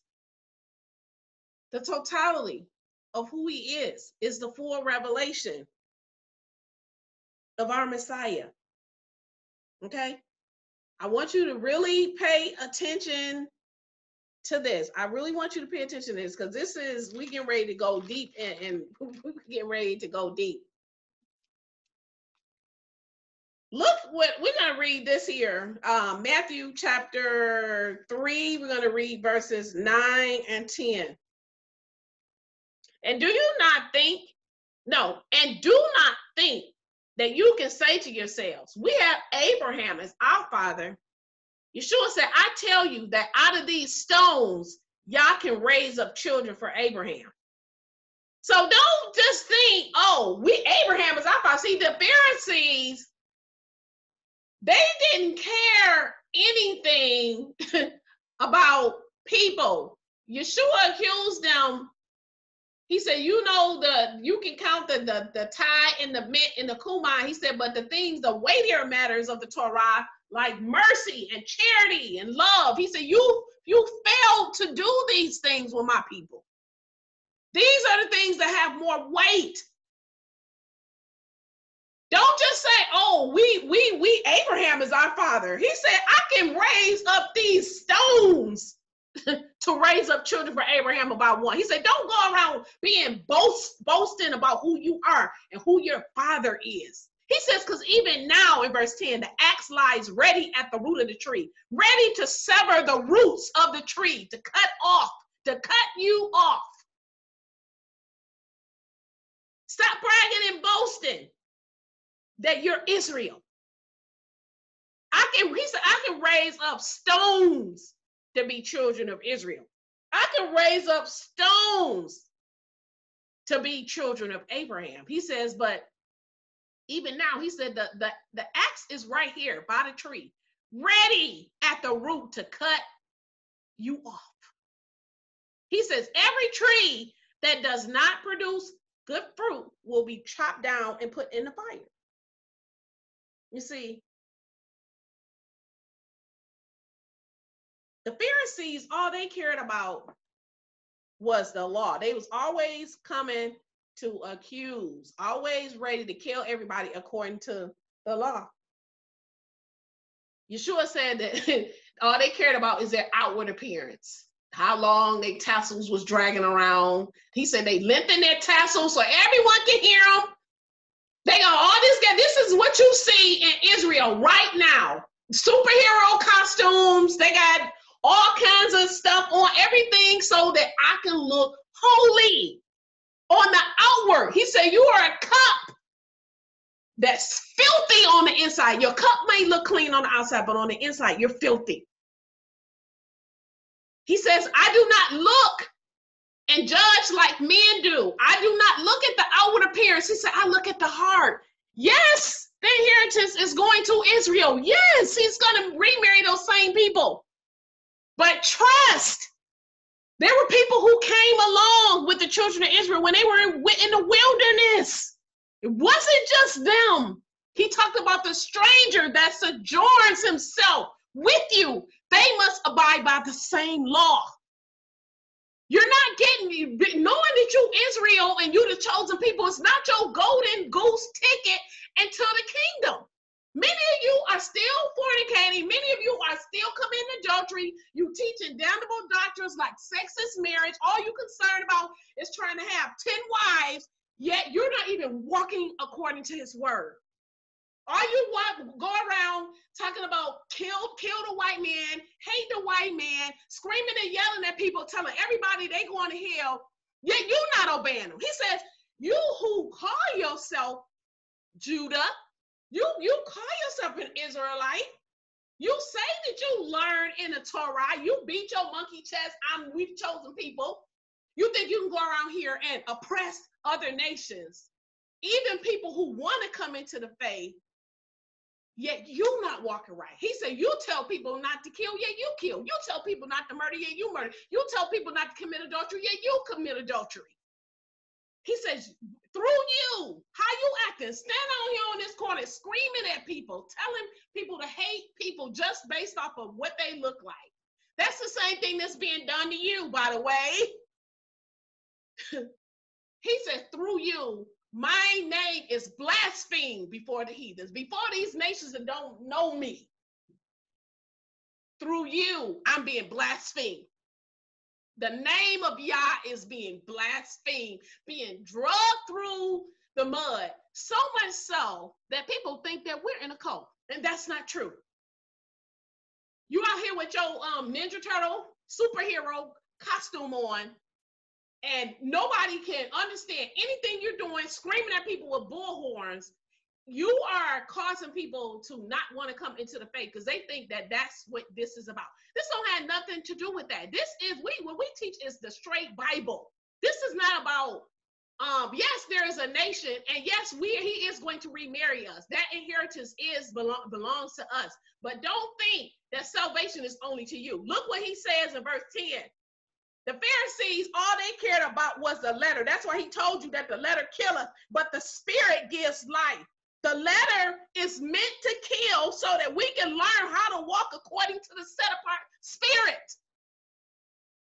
Just knowing the law and you don't have the spirit is not getting you into the kingdom. There's plenty of people who have read the Bible, know the Torah front and back, but they have been water baptized, but they have not been baptized by fire. They do not know him. Do you understand what I'm saying? They don't have his spirit. They have no power. Those who are led by the spirit of Yah are the children, the sons of Yah. He said, so don't boast in the fact that Abraham is your father. He said, I can raise up these stones as to be children of Abraham if I wanted to. He said, even now the axe is lying ready at the root of the tree, ready to cut you off, ready to cut your stiff-neckedness off. That's what's the problem with our people right now. That's the reason why we're going through what we're going through right now. Many of you are being cut off. He says, every tree that does not produce good fruit will be chopped down and thrown in the fire. He does not care. If you Israel, if you still walking in unrepentant sin, when he come back, he doesn't care. You're going to be in a lake. So stop with your boasting. Boast in him. We don't have nothing to boast in. All Israel care about is the fact, many of them are, he says, you come in another way, you are a thief and a robber. Many of Israel, they're only there for the opportunity. They're there for the opportunity of what they think they can get, the byproducts of their inheritance that comes with being the chosen people. But they ain't interested in truly serving Yah. They ain't even obeying him. They ain't even keeping the commandments. Yet they stand out here in corners with all this Ninja Turtle hero gear on, screaming at people, talking about they not getting to the kingdom. That's why he said they're going to pass up under that rod. That rod that's going to be in the wilderness again is the yoke. That many of them, he says, going to be cut off. Stop boasting in the fact that you Israel. So Again, the oath, the aleph, the lamed, or the lamet, and the hey is a strong, or is a revelation of the strong authority. It is the revealing of the strong authority. So let's quickly talk about the purpose of the gifts. Ephesians 4:11-13 says, and indeed, Yah has assigned some to be apostles, some prophets, some evangelists, some shepherds and teachers, for the perfecting of the saints, for the work of the ministry, for the building up of the body of the Messiah, until we all may come to the unity of the faith and into full knowledge of who the Son of Yah is, that we will be mature in our Master Yahshua, measuring up to the full and complete standard of the Messiah. Look at that for a second. This is the purpose of the gifts. The purpose of the gift is not for you to, let me put pastor in front of my name. Let me put apostle. No, that's not good enough. No, I want to be super prophet. That's what our people doing. I talk to people and I know what their name is. If I call by their name, I'm pastor such and such. No, I'm prophet such and such. No, I'm apostle. No, I'm super duper apostle. That's not the purpose of the gifts, for you to build and exalt yourself. The purpose of the gifts is just a title that you operate under. I have the gift of prophecy. I have the gift of discernment and the gift of teaching. I don't have to go around talking about I'm prophet such and such and I'm apostle this and that. I don't have to do that. I'm teacher such and such. I'm a super teacher. The reason why he assigned these gifts, and there are many, is for the perfecting of the saints, the believing ones in Yah. It's for the building up of the work of the ministry, building up the body of the Messiah, that all of us who are in the body will come into the full unity of the faith, coming into the full knowledge of who the Messiah is, so that we will be spiritually mature, measuring up to the full and the complete standard of the Messiah. Remember, we talked about this earlier. Amunah, faith, building up, bearing the burdens of others. You are fulfilling the law of the Messiah. Okay, a spiritually mature ox doesn't resist. When we become spiritually mature, that's why Paul said, let us press on to maturity. Okay, this means let us be spiritually mature. Let us be an oxen that is yoked to Yahshua. If you are a spiritually mature believer, you are a believer, an oxen that is yoked to Yahshua, who is the older and more experienced ox. When you're spiritually mature and moving on to spiritual maturity, you are then ready and useful to him. You are part of the process where now you can help others to learn. You're being discipled, and then you will learn how to disciple. You're being taught. You're walking as he walks. You're that younger, inexperienced oxen that is walking with him. You're yoked to him. As he walks, you walk. He put his left foot forward. You put your left foot forward. He put his right foot forward. You put, wherever he goes, you goes. Whatever he does, you do. What he says, how he talks, that's how you talk. Are you understanding? It's not about knowing that he said, like you said, the law killer is not just about knowing the law, but it's about walking by the Spirit. Don't you see, this is all about Yahshua? This is all about him. It's always been about him from the very beginning. So oath, again, the first meaning for oath, I have the pictographs there on the left. The first meaning for oath represents the power of the ox's muscles to perform the work. The second meaning for oath represents a revealing of the strong authority. Power, again, represents the one who holds authority over others. Power and might of he who rules and teaches, who, if you're a believer, should be Yahshua. He is our head. So this is the point that I want our people to understand. This is why am I taking you through the different meanings. I told you earlier, we are going to study, we're going to study letters and Hebrew words and their roots in the ancient cultural context. In context, sometimes that means it's more than one meaning. These are the two meanings for oath. Represents the power of the ox's muscles to perform. And it also represents a revealing of that strong authority, okay, that ox is working for, okay? An oath is a binding agreement, okay? Not just for the blessings, but it also included the curse for violating the oath. So when the children of Israel who said all that Yah said we will do, they were agreeing more than just those blessings. Yahshua said, I will establish my covenant between me and you and your descendants for all generations, an everlasting covenant. So let's talk about swear, because he told us that we are not to swear.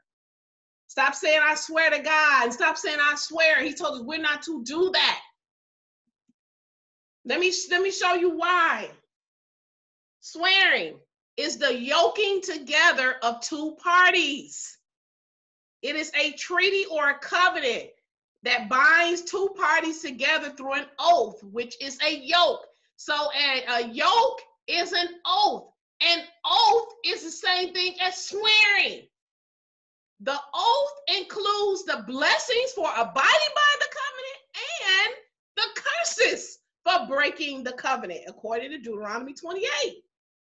So, did you know that swearing is the placing of oneself in a binding agreement?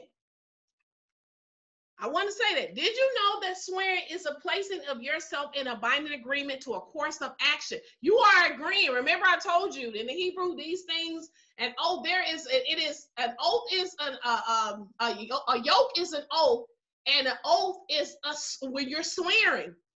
And when you're swearing, like when you go to court and they make you raise your right hand, okay, they make you raise your right hand when you go to court, and what they ask you to do you swear to tell the truth? You know, by so help you God, this is what they do, right? When you go to court. Why? Because you are placing yourself in a binding agreement to a course of action. And this also includes a curse or punishment if you violate the oath. Do you understand what I'm saying? So,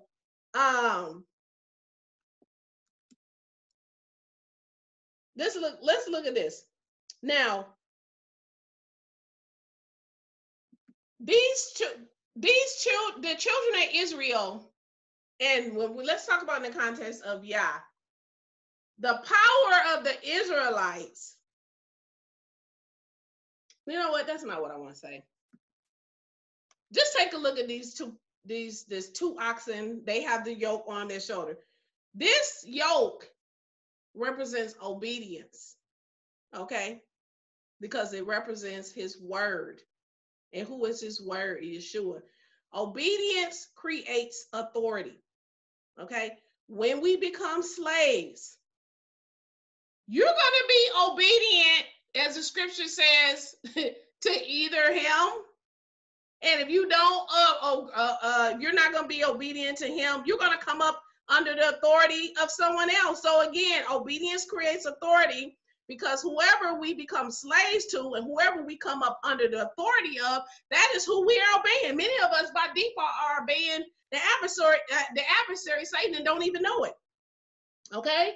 So whoever we come up under authority of, that is who we obey, meaning who we become yoked with when we obey them. Okay? Whether that's Yah or Satan. Again, Yah presented, as I told you earlier, he presented the children of Israel with the yoke that will bring them into the promised land, a land, he said, that will be flowing with milk and honey. You know, this was a land that will be fat, that would nourish them, give them the protein, everything they needed. Okay, a yoke that, if properly followed, okay, would yield the blessings of the covenant inheritance. Yahshua is the word. He is a burden bearer. Okay? That's why he said, come learn of me. If you tired, if you heavy burden, come learn of me. I will accept the responsibility of bearing it for you. He is the way. He is the truth. He is the life. He is a burden bearer. He is the word. Let's talk about timing. Okay? Let's talk about timing as it pertains to the yoke, because as I said, the younger inexperienced ox will watch the older experienced ox who was modeling, okay, showing the younger inexperienced ox how to walk. This older experienced ox is discipling, is training, is imparting knowledge to this younger ox, okay? And so timing is very important, because remember, Yahshua said, follow me.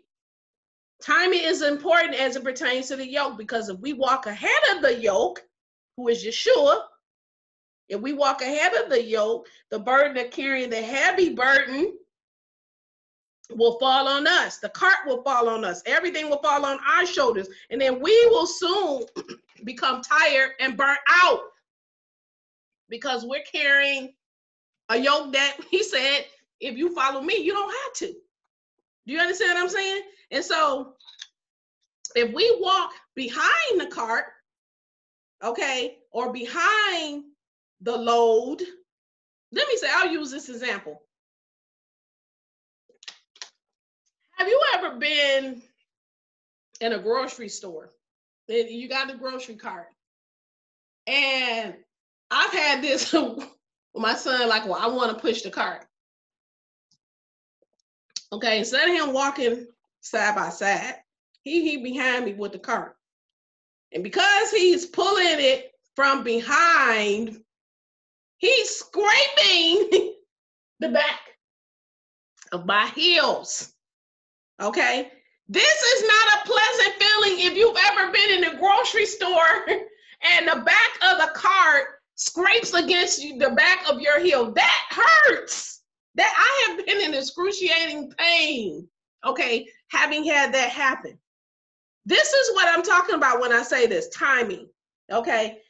If we walk with him and we follow his lead and we watch him, and we study his ways, the burdens of carrying the heavy load falls on his shoulders, okay? Not ours. This is when we become spiritually mature, if you know what I'm saying. And so the power of the Israelites is known, and who is our power? Yah. He is known as the older ox, okay, that is yoked to his people in a covenant relationship. We are yoked whether we want to or not. He told us in Deuteronomy 29:9 that we were to pay attention to all the words in the book so that we may act wisely. He told us that this word is just not just for you who are standing here today. He said, I call heaven and earth as witnesses against you. Heaven and earth are our two witnesses that we took that covenant. He said, it's not just heaven, it's not just for you, and not just for your wives and your animals and your children. He said, but this covenant is for everyone here who is not standing here today. Not just you all who are here, but everyone else who's not standing here today. Newsflash, that's us. We weren't there when our forefathers said all the guys said we will do. But our forefathers, our descendants, entered into agreement. They were yoked. Okay? They were yoked to our power. And they entered into a covenant relationship. Anyone or anything, again, as I said earlier, that functions as the strong authority is seen as the older Yah. In this case, it is Yah. But our people, we didn't want to listen. We rejected. We did not want to obey. We were stiff-necked. We didn't want his yoke that he said was light and easy. Again, oath represents, this is the first definition for oath, or the first meaning for oath, represents the power of the ox's muscles to perform the work. That's why we have no power. We have rejected the yoke. Isaiah 1, 2, and 3 says, hear, O heavens, and listen, O earth. See, Yah is saying for heaven and earth, he calling them to stand and listen because they were there when we said all Yah said we would do. He says, for Yah has spoken. He said, I have enlarged and I have brought up sons, and they have rebelled against me. They have rebelled, Yah says. He says, the ox knows his owner, and the donkey his master's manger. He said, but Israel does not know. He said, my people don't even consider. Are you looking at this? He says that my people do not even consider. Oh boy.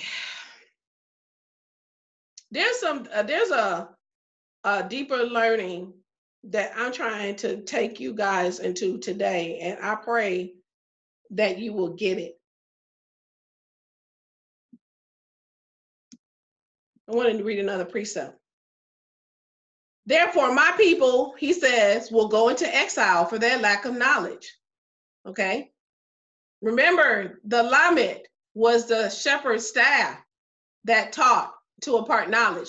Our people rejected it. Look at them. They didn't want it. They're doing just like that ox is right there. I don't want it. Being stiff-necked. He says, therefore, my people, since they don't want knowledge, he said they're going to go into exile for their lack of knowledge. He says, their honored men will go hungry, and their multitude is parched with thirst. That's why he called us the dry bones. Prophesy to those dry bones, because we're dry. We have no water. Who is the water? Who is the living water? It is Yahshua. Even, Yah says, even the stork in the sky knows her seasons, and the turtle dove and the swift and the thrush observe the time of their migration. He says, but my people, they don't even know the requirements of Yah. Look at this. He said, my people don't even know what I require because they refuse to be taught.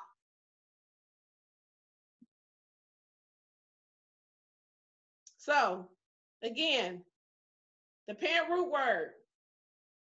Israel agreed to an oath. They swore. They swore. Remember, a yoke is an oath. An oath means to swear. They said in Exodus 19:8, all the people, say this again, all the people that was standing there, and heaven and earth was a witness, they answered together and said, all that Yah has spoken, we will do. They all swore together that they would do whatever Yah has commanded. And then Moses brought back the words of the people to Yah. Again, an oath is the same thing as swearing. And then when you have sworn, you are not yoked. You are not bound. You are not joined. You are now a slave. Remember, we learned earlier that also means slavery. That means a servant. An oath, swearing, and yoke is a placing of oneself in a binding agreement to a course of action, including a curse for violating the oath. So when we agree and said all that Yah has said we will do, we didn't just agree to the blessings. We agreed to the curse if we didn't keep it.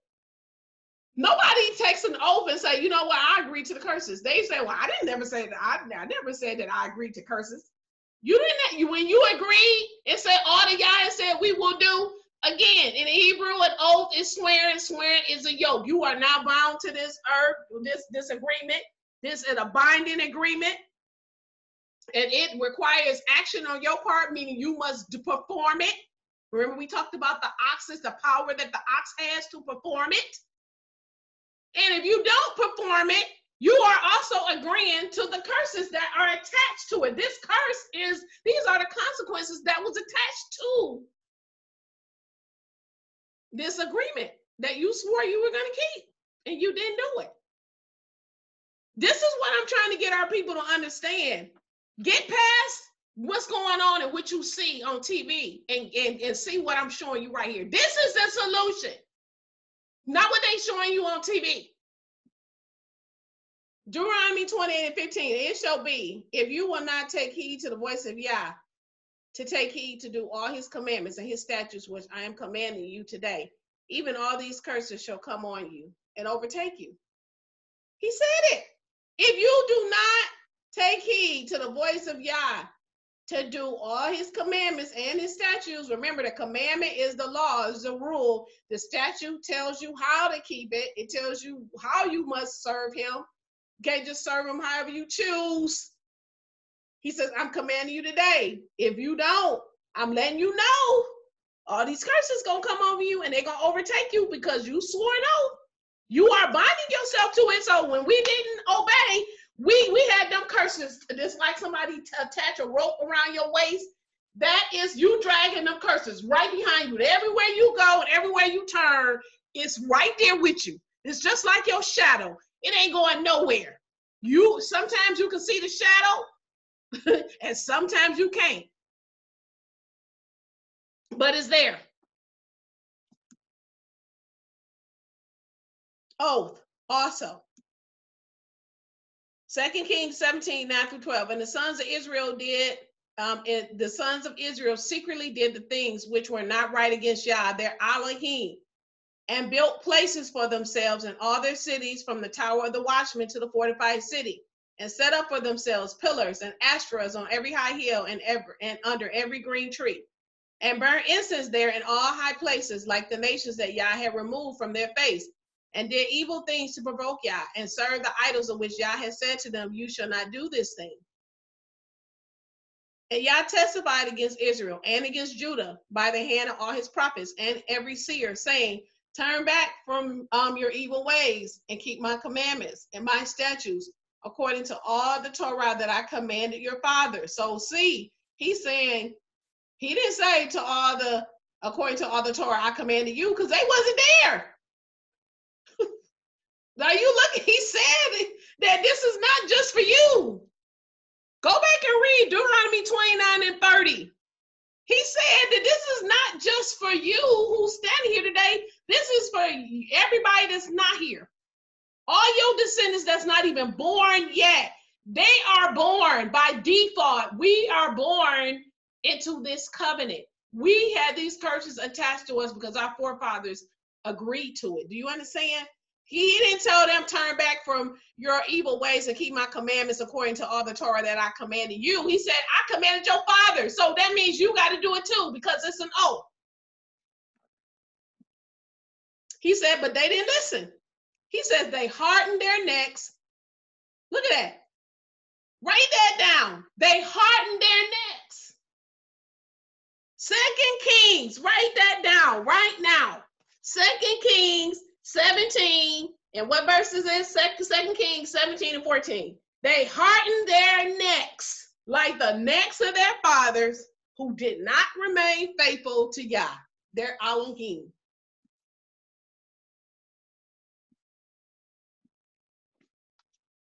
And they rejected his statutes and his covenants that he cut with their fathers. Again, he's saying it wasn't with you, but with your father. He said, but they rejected it. They're saying, well, look, I didn't do it. I wasn't there, but he said, look, you better go back and read Deuteronomy 29 and 30. You must have forgot. You tied to this too. Look at them. Look at those oxen off to the side. They're like, no, I ain't doing it. He says they rejected his statutes and his covenant that he cut with their fathers, and his testimonies that he testified against them, and went after the vain thing and became vain, and after the nations that were around them, of whom Yah had commanded them not to do like them. Don't do the things he said that the other nations are doing. He said, but no, they forsook all the commands of Yah. They didn't want nothing to do with them. Look at them. Nothing. So, let me go back here. Something that I want to say quickly. We have something in I'll go back to this. I'll go back to it in a second. So 2 Kings 17, verse 15 to 16 says, well, actually, this is 18 and 19. So says Yah, so that Yah was very angry against Israel, and because remember, they rejected it and they didn't want it, they stiffened their necks. So it says that Yah was very angry against Israel and turned them away from his face. And not one was left. He says only the tribe of Judah by itself. Also, Judah did not keep the commandments of Yah their Elohim, and they walked in the statutes of Israel that they had made. And Yah rejected all the seed of Israel. I'll say this again. And Yah rejected all the seed of Israel and afflicted them, and gave them into the hands of their plunderers. He said, oh, you don't want to serve me with joy and gladness? Oh, okay, I got you. Don't worry about it. You don't want my yoke? Oh, I got you. Don't worry about it. He says, until he had cast them out of his presence. So I want you to stop saying, I can't breathe. Stop saying that I can't breathe. I'm going to tell you why. Every time you say that I can't breathe, you are putting a curse on yourself. Okay? Remember, what did Yah say? He says, life and death are in the power of the tongue. Okay? Yahshua said that these words are what? Spirit, and they are life. So, the wicked elite, don't think that they don't know Yah's strength. Okay? They do. Okay? The wicked elite got his ox, who doesn't know who his master is, because remember, Yah says that an ox knows his master, but he says, my people don't even consider. The wicked elite got his ox, the children of Israel, chanting a curse over themselves, saying that I can't breathe. This is the exact reason why Hosea 4:6 says, my people perish for a lack of knowledge. Stop chanting this curse over yourself, saying you can't breathe, because if you are in Yah and Yahshua, if you are a new creation in him, if you have his Ruach, if you have his Holy Spirit, you can breathe, because his spirit is breath. Stop saying that I can't breathe. I'm trying to bring our people into a deeper understanding of what is going, because we're at the end. He set before us life and death. If you are walking in his ways, then you're receiving the blessings. If you are not, you're receiving the curses. Only those people who can't breathe are those who are yoked themselves to the curse of the oath, of the yoke that was made with our forefathers. I want to recap the second meaning before I bring you into this very strong revelation. Again, the second meaning for oath is a revelation of the strong authority that teaches. The revelation of the strong authority that teaches. Those of us who are in education, you know what you're looking at on the screen right now, okay?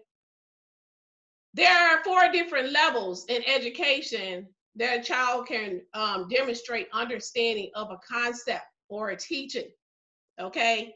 1, DOK 1, which is the symbol of recalling and defining things, and it goes all the way up to level 4. DOK stands for depth of knowledge, okay, which is, and level 4 is the highest level. I have synthesized. The synthesize is what is another word for extended learning, okay? when you're synthesizing, this is a stage in a child's learning where they can take multiple sources of information. And just think about this, because this is what I'm doing to you right now. Okay, this is a level where most teachers want. We can't always remain here. You have to go through all 4 levels, because nobody starts off in level 4. You start off with 1 and then you continue to build up till you get to level 4. Synthesizing is just 1. Okay, it's not all, because there's other things that you can do in level 4 to demonstrate mastery of a concept or understanding, but synthesizing is just 1. And so in this stage, in level 4, when a child is synthesizing, the child is able to take multiple sources of information that has been given to them over an extended period of time. So think about the multiple sources of information that you have gotten, that you have gathered through your notes that you have taken, things that you have multiple sources of information that I have given to you, that I've been teaching you, imparting to you today over an extended period of time.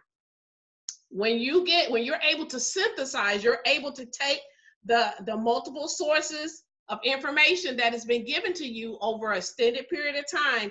You're able to now transfer that knowledge that you have previously learned to another domain, to another situation, to be able to solve a problem or to deepen and apply your understanding in order to grow.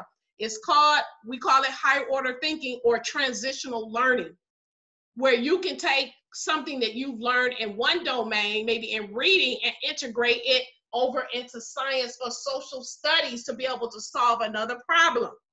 This is what we're doing right now. I want you to synthesize, to take all of the multiple sources of information, everything that has been given to you over the extended period of this teaching. And we're getting ready to now transition everything and put it all together to be able to broaden and deepen and apply understanding that we can grow and learn from what has been presented. Okay? It is in this level 4, that students find errors, or they may find errors in their thinking or beliefs about things that they may have previously held or thought to be true.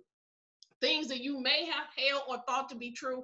Many of you, if you're watching this and you're a Christian, my prayer is that you will have changed it once you put all of what has been presented to you, because I've given you nothing but the word.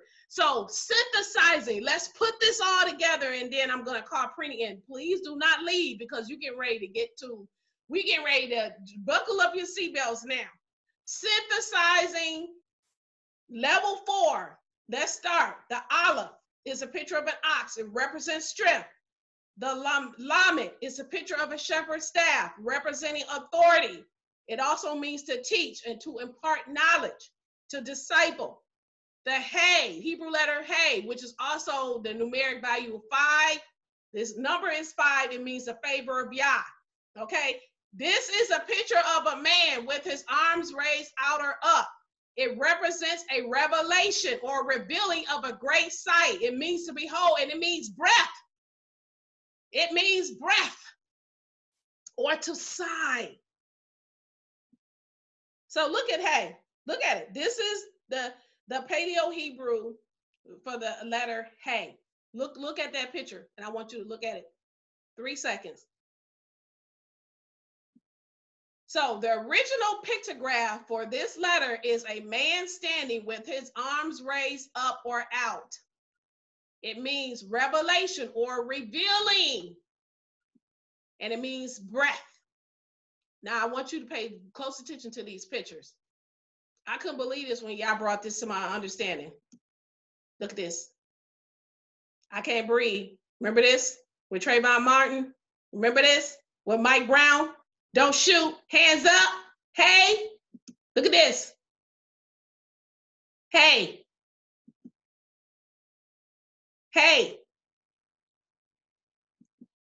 Look at this. Hey, if this is not it, who is his people? What is Yah trying to reveal to his people? What is he trying to reveal? What is he trying to reveal to his people? Look at this. I want you to just look at this for a second. If we walk with him and follow his lead, watching him, studying his ways, the burden of carrying the heavy load, the yoke, will fall on his shoulders, not ours. We don't have to be standing on here marching and protesting, because he would go before us like he did in the days of old. Look at this. Hey, what is he trying to reveal? Hey means breath. Our people can come together for every foolish thing except for the truth. We can come together for every bit of foolishness you can think of except for the truth. Look at this. Talking about that yoke. Look at this. Look at this. He talks about the yoke. We don't want the truth. So therefore, he said in Deuteronomy 28:48 that he shall put an iron yoke on your neck until he has destroyed you. He's going to put an iron yoke, not just a yoke. You're not getting ready to have that wooden yoke. Oh, no. You're getting ready to have something worse. Because remember, our people, we refuse. Oh, we refuse to obey. We refuse his yoke. His yoke, who is his son, who is the word, who he said that his yoke is easy and his burden is light. We don't want his yoke. So he said, you don't want my yoke? Okay. I'm going to put the yoke of your oppressors on you. But not just any yoke. You don't want my yoke that's light and easy on your shoulders, on your neck. Oh, I got you. You get ready to have a yoke, because remember, you're going to have a yoke regardless. We was either going to be under Pharaoh's yoke, that was very hard, or we were going to be up under his yoke, which was easy. Oh, who's our Pharaoh now? You looking at your Pharaoh. Look at your Pharaoh. Where is that yoke at? On his shoulders, on his neck. Until he has done what? Until he has destroyed you. Is that not what happened to George Floyd? But y'all said, oh, not so fast. Remember, I'm going to teach you, if you sign up for this course, it's going to be free. There's no reason why anybody listening shouldn't be a part of it, because you're getting ready to go to the next level in your understanding. Not just any, but look what y'all showed me. He said, point 2. He said, you need to get them that in context. Give them this in context, not just yoke, but let me show you what he gave me. Strong Hebrews 12:70. In context, when he said, since you don't want to serve me, you're going to be up under the yoke of your enemy until he has destroyed you. Look what it means. Look at it. Strong Hebrews 12:70. It means with harshness. It means with oppression. Look at the strength. It's weak. Look at this. Look at the ox on the right. He doesn't want it. I don't want your yoke that's light and easy. I don't want it. I reject it. Remember, 2 Kings 17:4 says that Israel stiffened their neck. Oh, you gonna stiff your neck? Oh, okay. I got you. I'm gonna put an iron yoke on you. You ain't gonna be able to stiffen your neck to that. And that yoke is gonna be on your neck until he has destroyed you. The yoke in context, as it is being spoken of in Deuteronomy 28:48. Strong Hebrews 12:70 means harshness. It means oppression. Did he not tell us that in Deuteronomy 28? He says that you're going to always be oppressed. You're going to always be oppressed, always be afflicted. He said you never going to have no assurance for your life. This is you, so-called African American. This is what I'm trying to get you to synthesize. This is the knowledge that I'm trying through this teaching to get you to understand so that you can solve the problem in order for you to grow. This is level 4, transitional learning. Taking everything you've seen up until this point and making connections. That's what teachers, when we do, we help our students to do, is to make connection. I'm helping you to make a connection. This should have you weeping right now looking at this. Time for our people to repent. It's not going to change. This, we made an oath.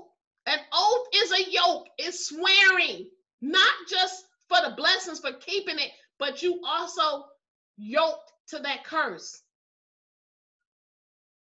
That iron yoke that he put around our ancestors, around their neck, that iron yoke.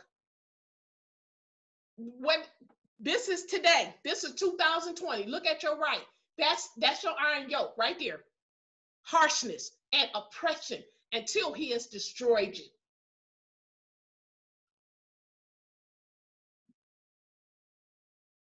Look at this. It says iron as cutting, as an axe head. Strong Hebrews for yoke, as in the context that it is being spoken of in Deuteronomy 28:48, Strong Hebrews 12:70 says harshness, strength, oppression, figuratively oppression. Iron, as in cutting, an axe, as in the head. What did he say? Don't brag. Don't brag, Israelite. Don't brag, so-called African American. Those of you always bragging, we Israel. He said, don't brag that Abraham is your father. He said, I tell you, I can make these stones that y'all have over here. I can raise these stones up for children of Abraham. Don't brag. He says, because even now, the axe lies ready at the root of the tree. Did you look at Strong Hebrews 12:70? It said oppression. It said axe, as in cutting, for cutting your behind off. The axe, he says, lies ready at the root of the tree, ready to sever the root. Where the root? He says every tree that does not produce good fruit will be chopped down and thrown into the fire. And not the root, but at the root. We come from him. He's the vine, we're the branches. We're the original. He's going to cut us off. He is going to cut you off. He's not going to care that you Israel. He's not going to care about how much Hebrew you speak. He's not going to care about your tassels. He's not going to care about you keeping the Sabbath and keeping the feast however you choose to keep them. He's not going to care about all your outfits that you have on. Do you think Israelite and how many people can wrap your heads up and how many times you can say shalom? Okay? He's not going to care about any of that. There will be people of other nations who will be in the kingdom, and your raggedy tail will be in hell because you refuse to repent. He says, I'm gonna cut you off. You want to be like that ox that don't want my yoke? Okay, I'm cutting you off. He says, don't even brag about you being Israel, because even the axe is lying at the tree. He said, this axe is ready at the tree. I'm ready to cut your butt off. See? Our so-called, all these ignorant rappers and celebrities, they're slaves. They're slaves to their strong authority, who are the wicked elite, that they have made an oath, that they signed in blood, that they made sacrifices to. They've been telling you then that you still are a slave. They took the slaves off our necks to iron, but now we mentally enslaved. Now you got these gold chains around your neck. They telling you still are a slave. We don't even realize it.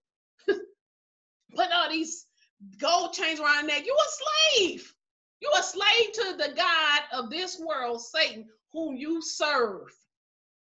You just like that ox laying down, don't want his yoke. Then you want to whine and cry when they get killed in the street.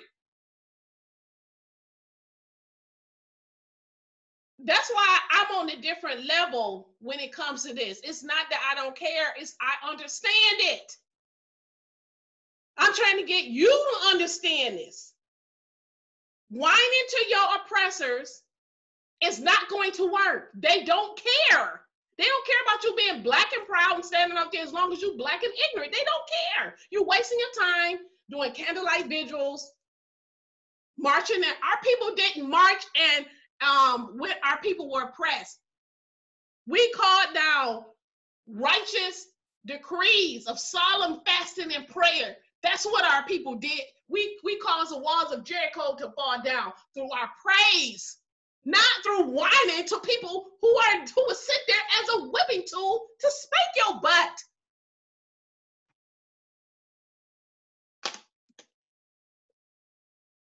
Jeremiah 2:14 said, Israel's not a slave, is he? He was not born into slavery, was he? He said, if Israel's not a slave, then why is he being carried off? Why was we being carried off? Why were we slaves on them transatlantic slave ship? We chose slavery. People got mad at Kanye West when he said, we didn't choose slavery. He was right. We did choose it because our forefathers entered into an oath. They were yoked to Yah. They swore all that Yah had said we will do, and they didn't do it. So that came with the curses too. We agreed to it. Our people chose to break the laws, the statutes, and the judgments of Yah. We broke the everlasting covenant. Therefore, 400 years of slavery was a choice. Yah gave us two choices. Choose life so you and your descendants may live. I said before you life and death, blessings and the curses. Choose life. We chose death. My job is not to come here and tell me we should overcome and sing kumbaya and tell you everything gonna be okay and all the bad white man. How did they do this? Why? If you're watching, this is why. Those of you who are watching, you need to share this with every last family member, friend, pastors. This teaching is gonna change lives. Share it so they can get off their knees and stop bowing down and chanting curses, talking about I can't breathe. If you can't breathe, that means you ain't got the ruach. You don't have the spirit. I can breathe. I'm not chanting that. Stop with the foolishness. And these Black Lives Matter, all these people, they are a part of the agenda. They're agents. They're not there to help us. Okay? Don't fall for the banana and the tailpipe with all these fake celebrities. All of a sudden, everybody in the world love the so-called African American. Are you kidding me? He says that woe be unto you when they all speak well of you. It's a trap.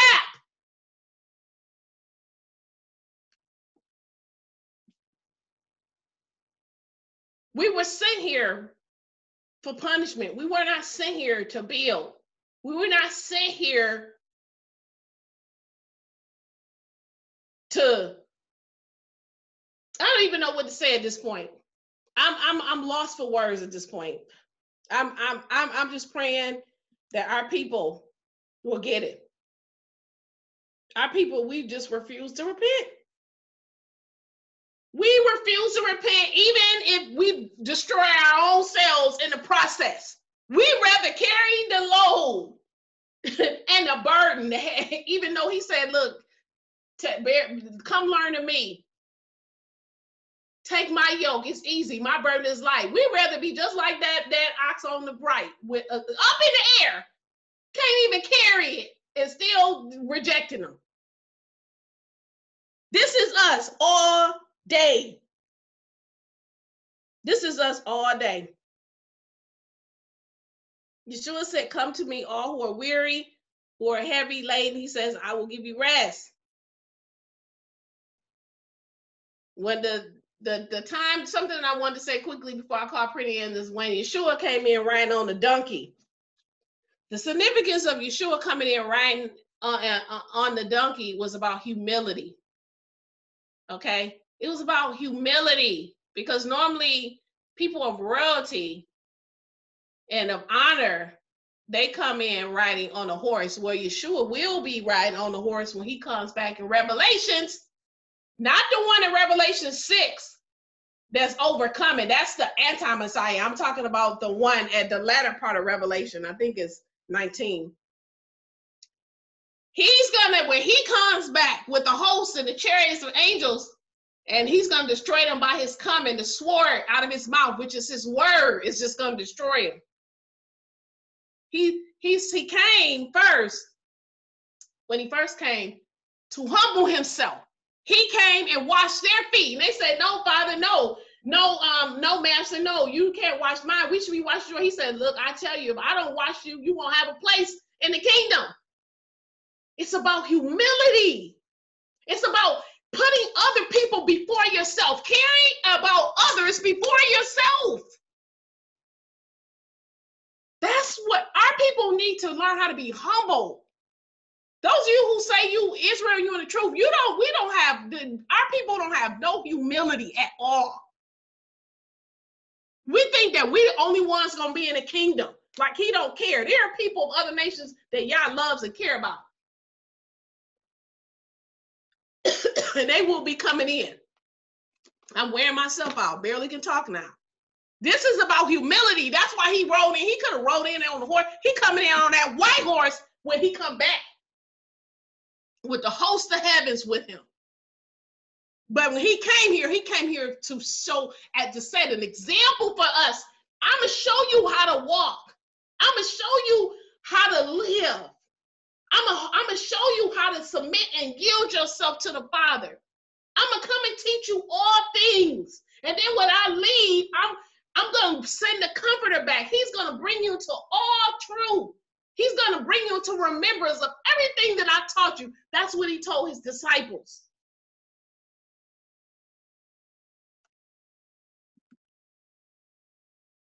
We don't have to carry this burden. We don't. And ending, through Yahshua, through following him and his ways, and through consistent prayer and fasting and studying of his word, we continue to learn of him. We become spiritually mature. Okay? We become spiritually mature because we come into the full revelation and knowledge of who he is, and we remain yoked to him. That's why he says, abide in me, and I will abide in you. Remaining yoked to him. And so the strength of the yoke refers to the authority of the one who is nourishing and feeding you and controlling you and governing your walk, whether that be our master Yahshua or the adversary. Okay? If the authority and the one you remain yoked to is of the true faith in our Messiah, then your strength, meaning the power that your muscles have to perform the work, is strong. But if the authority and the one you remain yoked to is not of the true faith and is of the adversary, Satan, then you have no power. Therefore, the ability that your muscles have to perform the work, which is the oath, is lessened, thus being weak. Are you understanding what I'm saying? And so the question I have is, who are you yoked to? Who are you in covenant with? Because that's going to tell you the strength of the yoke. Okay, are you sure you are an ox who knows his master?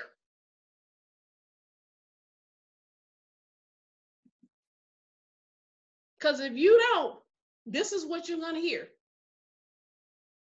He says, Israel, he says an ox knows his master, but Israel doesn't know. They don't even consider. Do you know who you're yoked to? Who is your authority? Who is your strong authority? Who are you in covenant with? If you don't know, us being the inexperienced ox, if we take his yoke and put it on our shoulders and allow him to accept the responsibility and bear it. And we walk as he walked. We follow him. We remain yoked to him. We remain in covenant with him. Then we know him. If we don't, you're going to hear, I never knew you. Depart from me. There's a lot of believers. When you read Matthew 7:21-23, this is what he's talking about. These are people who thought they were yoked to him and they never knew him. You're going to find out, many of you on Judgment Day, you're going to find out that you were yoked, meaning married to someone, in covenant with someone that you never knew. It's just like you was drunk with the wine of the whore on your wedding day when you woke up after being in bed with them and they pulled the covers back and you realize who you married. Know who you serve. Pretty, you can come in.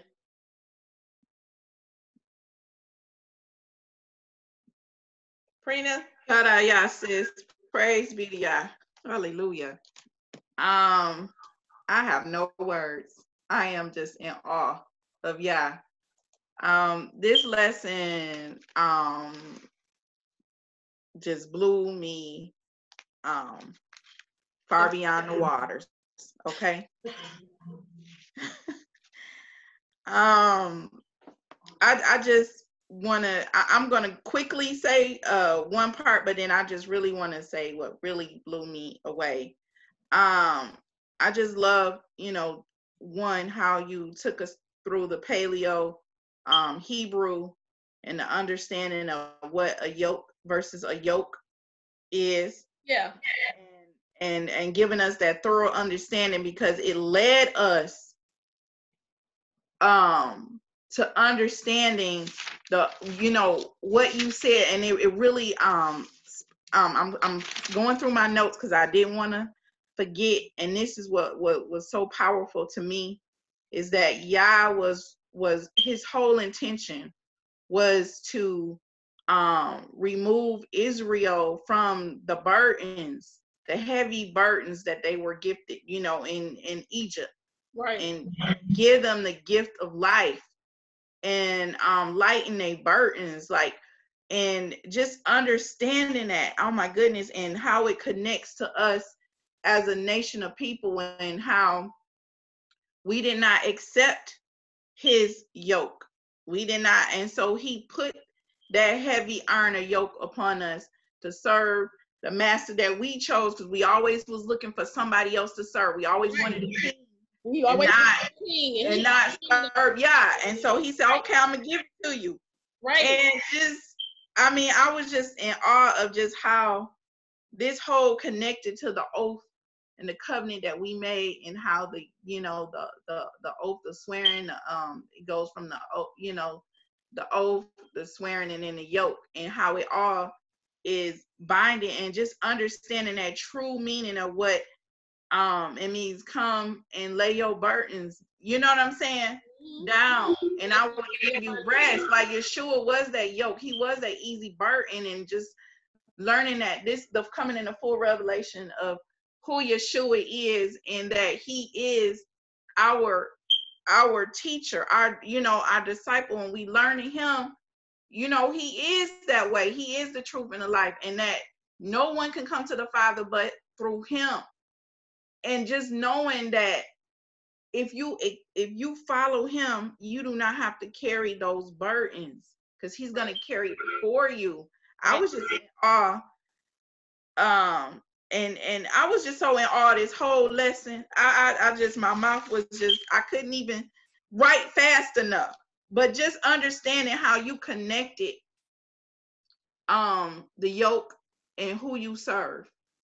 Whether it's of power of, serving Yahshua, or that lesser, Satan, whichever one you serve. But just understanding how this lesson connected to Amunah, faith strengthened. I was just in how we are to serve and our others, and how we are to unite in the faith to come into the full knowledge of who Yahshua is. And that's when we become spiritually mature. And that's when we can be disciples and then produce disciples. I was just in awe of this whole lesson, but what really hit me was when you did hey. Oh my goodness. Yes. I was just like, oh my goodness, like, yes, like when you said really examine it, because I wasn't, I was like, okay, I know she's gonna get to it. And just the full revelation of just breath, that Yah has that the breath of life, but we're rejecting it when we are saying not only I can't breathe, but just being a stiff neck, as you showed through the scriptures. 2 Kings 17 and 19 stood out to me with that hard neck, and just I was just in awe of this whole lesson from beginning to end.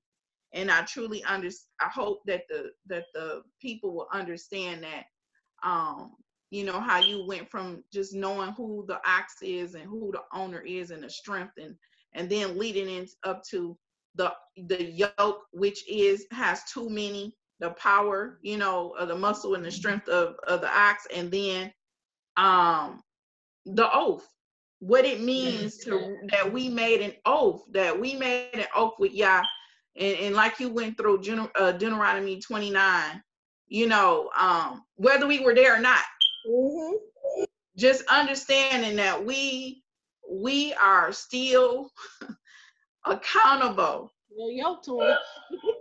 We are still accountable and yoked to him, and either you're gonna accept the blessings, which is life, or you're gonna continue in your stiff-neckedness and be unrepentant and continue under the curses and death. I mean, I was just in awe of this whole lesson. Toda Yah, praise be to Yah. What stood out to me is the George Floyd. That stood out to me was the George Floyd, what Yoke meant in the context, Deuteronomy 28 and 48, about the yes. Actually meant. Yes, that stood out to me too. Yes, thanks. Yeah, that actually means oppression, and I mean, yes, harshness, yes. You know what? I just this whole study of the Paleo Hebrew and the parent words, just understanding, how 2 or 3 more pictures can change the meaning, and I was just in awe of all of that. Just it really does. The Hebrew gives better understanding to all of the scriptures. I mean, you can understand it better, and I just truly because Shema is with obey with it's to hear with the intent to do it, to obey, to perform it. And if you ain't performing it, you ain't really heard them. You know what I'm saying? So absolutely. The iron yoke on their neck until he destroy you. That's the whole thing. So yes, they had the yoke on us. George Floyd had the yoke of iron, of oppression. Yes, he did. On his neck. You gonna have it. Don't think that was by chance. That was not by chance that what happened with George Floyd, the way that it happened. Where did he have his knee? Yes, on his neck. The same neck that we said in 2 Kings 17:40, we stiffened. Yes, 17. Yes, 14. Yes, 17:14. That's the one. I think I said the wrong verse, but yes. I'm gonna see if anyone has any comments. Yes. Unmute all, so you can unmute yourselves if you have anything to say, because I unmuted everyone. So if you have anything to say, you can come in.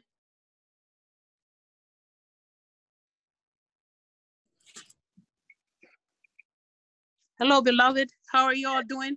Yes, shalom. How are you? I'm doing well. All is well in the house. Yes, all is well. Yes, hallelujah. I wanted to say about the neck. if we go back and remember how got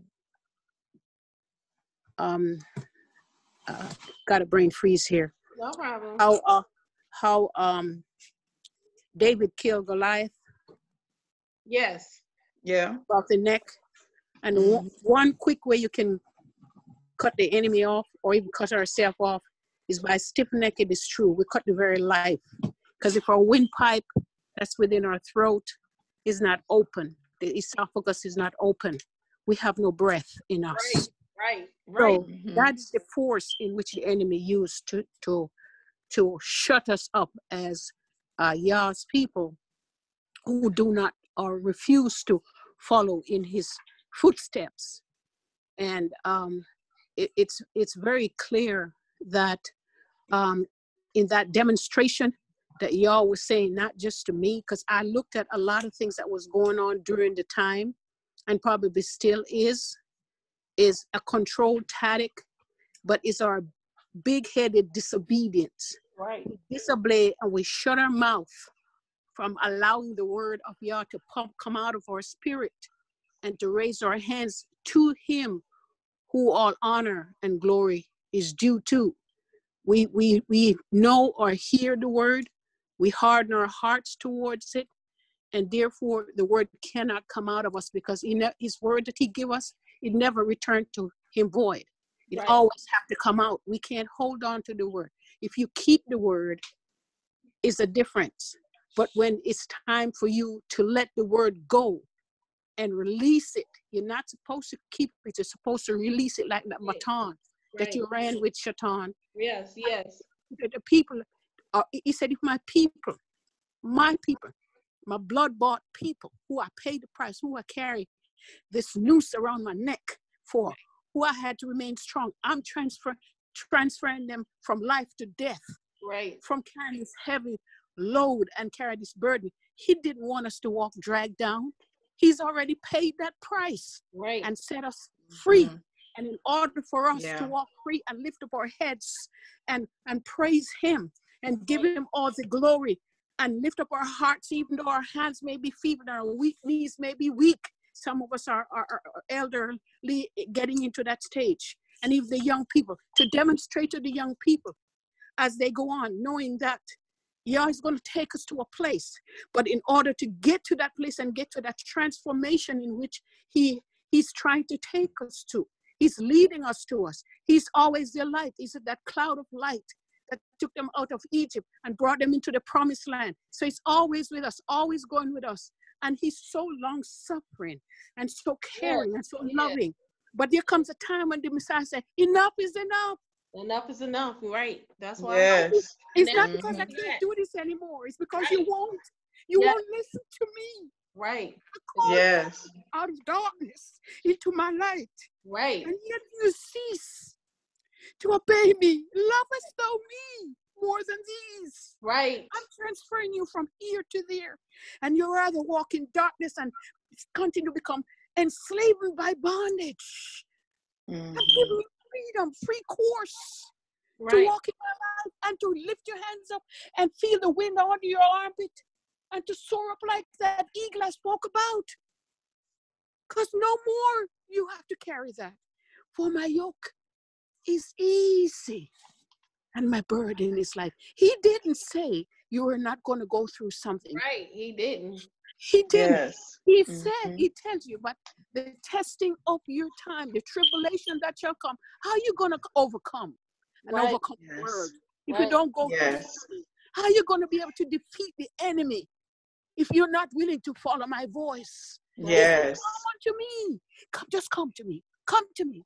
Yes. All you are labor and heavy burden, speak to my heart first. Draw you near. know, I'm telling you, he said, draw near. Right. Draw near to me. Bread with you. Near to you. I'll break bread with you. I'll show you. I'll reveal to you the ways of what I'm trying to show you. I reveal the secret place, the secret things, and the pathway, the ambush in which the enemy set for you. You do not know, but I know, and I will show you. Right. I'm calling you out of this particular pathway, this destructive pathway that you choose. For example, sometimes, when you're encouraging your children, saying him, don't go this way. Don't just hear me out. Just hear me. Yes. Just compromise with me. Just come to this agreement. You won't go out there. You won't do this. You won't do this. You teach them, and you keep saying this to them. But sometimes our stiff neck. Hear what we say to our parents sometimes. Let me make my own mistakes. Tell me if that's not the enemy. Yes. You tell me if it's not stupid. The world will tell you that. The world will tell you let them make their own mistakes, but that's not the word. Yes. It's not the word. It's not the word. But out of them come foolishness. Right. Foolishness. Right. We speak foolishness. You see? And this lesson is so awesome, so powerful. I thank y'all for the revelation of the truth of the word and the light of the word, the power of the word, and also for the exaltation of Yahshua, of Yah, the Holy Spirit. Yes. I thank him so much for his servants, the servant of the living God that he's placed in our lives for such a time like this. I give him all the glory and I give him all the praise. And I think for the demonstration and the connection, because although look at the two ox that was going on. Look at one was laying down, but is Yahshua moving? He's still standing there, beloved. He's still there, waiting for us to get up. He waiting for us to get up. He's waiting on us. He's waiting on us to get up. Yes. You know, and to get empowered, because it doesn't matter. He said, you don't have to stay down. He said, when you fall, I'll pick you up. Don't depend on your own strength. I'll pick you up. Just stretch your arm, call unto me. The righteous call on the Lord here. He hear and he answer. And he will deliver. So I thank y'all for this precious word. And all honor and glory go to his name. Yes. And I thank you for hearing me. And I bless you. I love you all. One day I'll be able, if I don't see you here, and I see you in glory land, I'll be able to hug you and squeeze you and thank you. And just give you, listen, what we call fellowship love. Right. You know what I mean? Because we're all fruits. All of us are fruits. We demonstrate we have different kind of fruits. And I love all kind of fruits. So I give y'all thanks for all of you and your spirit. Y'all bless you. Yeah, thank you. Yes, thank you. Is there anyone else?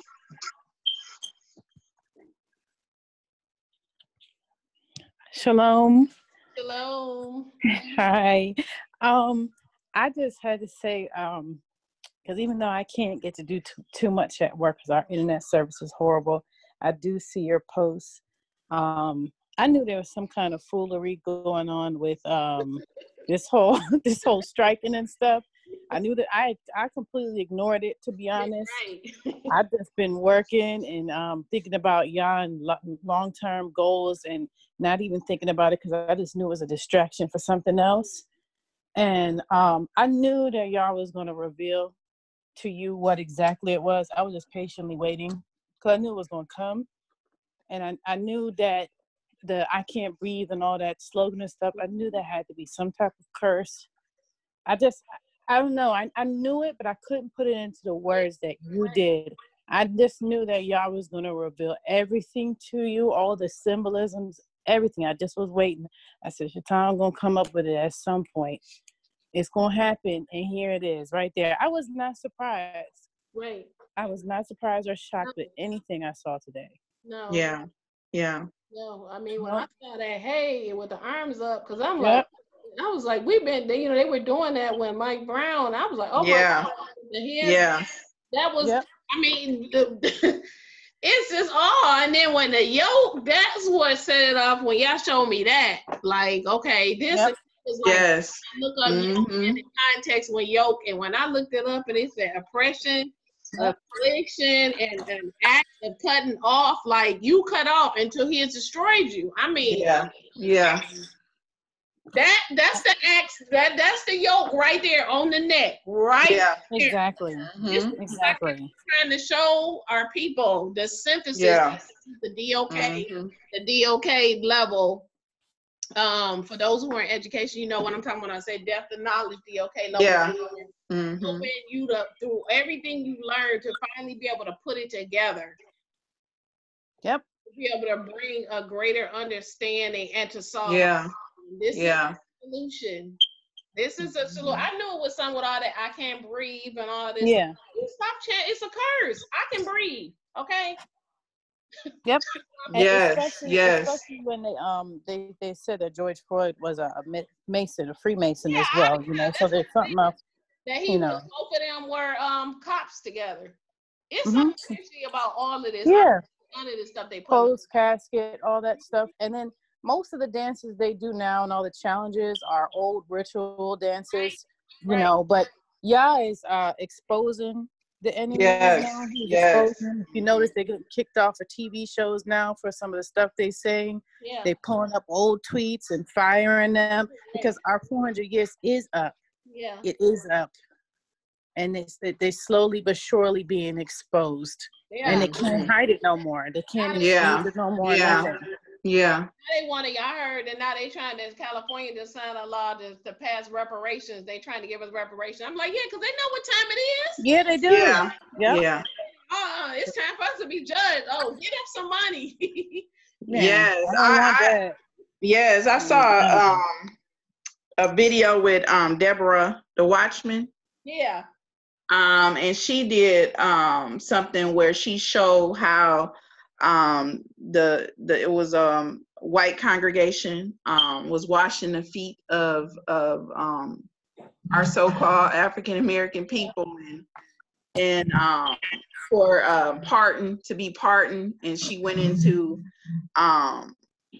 forgiveness and what it really meant, and how, you know, she was doing it from the standpoint of not making making sure that we don't get caught up with the hype of them asking for forgiveness, because they were doing it with the intentions, and she didn't say like blatantly say that, but she was just making an inference that it could be them making to be pardoned, to, you know, a covenant, make a covenant with us, so that they won't, those curses won't fall upon them, because you know the Father said that He gonna repay them of their sin, and just getting us fall down at your feet and kissing us, knowing that I am you. Yep. Yes, I mean, just praise Yah. Yes, I mean, we have to. Everybody that's white is not our enemy. Everybody. No. Because our people think that everybody that's of another nation is against us, and there are people who are actually marching, and they actually think they're doing a good thing. They are being supportive because they actually think that is wrong. So everybody out there, and then everybody that's out there is not there because they care. Some of them just want to be on TV. Or they're part of the agenda, because they were busing in people, like I said, here to Detroit. From other states. Maryland, Washington D.C., and 30 from New York. It was like 100 of them that was bust in so they could come and start riots and try to act like he wasn't doing it peacefully. When our mayor was like, "Why are you here? Why are y'all here?" They were bust in like, why are you here in Detroit? Why are you busting? Why are you coming? Do not fall for the trap. Yeah. Okay, stay awake and vigilant and watchful, but our people got to get rid of that spirit of hatred. They do. Yes. Know what other nations have done, and he said revenge is his. Our job is not to go around and display that same hatred. We are to have the spirit. We are to walk by the spirit and show His love and let Yah deal with them. He's gonna do whatever. Israel fought, yes, they did, but who was going before them? They didn't fight. Yah did. Let Him do. He know what He doing. He doing it now. Yes. He's taking out nations now. Trust. So let Him do what He's doing right now. Let's not get distracted by protesting and marching. And we spend all day talking about Satan and everybody who following him, and nobody is talking about this word. Our job here is to steer you back and to refocus you on what's really important, and that is learning how to walk right. Because if you don't know how to walk right, it doesn't matter. Yeah. You can know who Esau is. You can be out there marching, protest. You can do all of that. But if you are not walking right, you're not gonna see the kingdom. He already said, don't boast because you Abraham's children. He said, I can make some Abraham's children come from these rocks, from these stones right here. Okay, you're gonna be cut off. Many of our brethren are being cut off because they're walking in unrepentant sin. Okay. Mhm. Yes, so many of them may be nice. He didn't say be nice. He said being nice is not the requirement to getting into the kingdom. Remember, there was nice people who was pleading. I gave to the soup kitchen. I prophesied in your name. I cast out demons. I did all these wonderful things for you. He said, yeah, but I don't know you. You was an Yes. that didn't want my yoke. I don't know you. Mhm. I never knew you. You wasn't joined to me. You might have been in the soup kitchen, but you was joining somebody else in the soup kitchen. You wasn't joining me. So that's And I just want, yeah, go ahead. I'm sorry. go ahead. No, I was just gonna say, we at the end of the day, when it's all said and done, we can't blame no other nation of people for our plight. Right. We chose slavery, point blank, period. Right. We stepped away from the covenant, and we said we don't want your yoke. Right. That was our curse. Right. So, you know, at the end of the day, Yah used them as a whooping tool to get us to repent and to bring us back, to redeem us back. Some of us have came forth and repented, and some are still out there stiff-necked like they were in the wilderness, and they all died in the wilderness. Right. They never made it out, and they knew they were in while they were all with all the bones. Right. In that wilderness, and he told Ezekiel, look at these bones. He said, can these bones live? Prophesy to these bones. Yes. What you're doing right now by teaching you this teaching is bringing forth prophesying to you, giving you so that you can live. Yes. So you don't have a yoke. So the last thing I want to say, if there's anybody else that have anything to say, come on forth now for the peace. You gonna have a yoke on your neck. Just know that one way or another. And I just want to say before you close, Shaitan, that we have to come and unite, and not uniting with the ways of the world, but walking after like how Yahshua did with humility. And it begins with our repentance, and we have to forgive. We have to forgive so that our sins can be forgiven. Right. And if we can't choose to do that, I mean, how else are we going to walk in the ways of Yah if we do not humble ourselves? Right. Right. That's all I have to say. Okay, so someone else has something to say? Yes, this is yeah. I just want to tell you the lesson really was very meaningful. It meant a lot. You know me, I don't like talking because I talk like you. I talk with a purpose, and I'm talking all the time, other places. So I'm not very big on talking, but what I did get is that forgiveness piece as well is very key. When I was in Pontiac School District, I met a Caucasian lady that she saw it. She said, we got to repent. Things are coming our way. We got to get ourselves together. She was first person that was not Black that I truly felt the spirit of Yah coming from her. When I was at Pontiac, she was one of the social workers, and she said, we all going to be judged, and we got to get it together. We got to repent. All this hatred, we got to stop. And what Yah let me see at that point was, I was one of those people, I don't care. I've never cared for white people because of things that were done to me as a child going to Georgia to see my grandparents. Okay. You know, the name calling, the terror, stuff like that when I would go down south. That's why I do not like the South at this point in my life. I've never liked it. Yeah. However, what you said is key. Yah has given me a heart of humbleness, and I have been praying for my enemies diligently since the pandemic started. Right. My neighbors are all white. They're so disrespectful. They do a lot of disrespectful things. They park in front of my driveway and I can barely get out. They let their kids play all in my yard, in my driveway, all behind my house. And I've told them, you know, that it's not safe. Can you talk to your children about that? They still do it. But you know what Yah told me? He said, you pray for your enemies. You pray for them and you forgive them because they don't know what they're doing. And that's what I've been doing. Yep.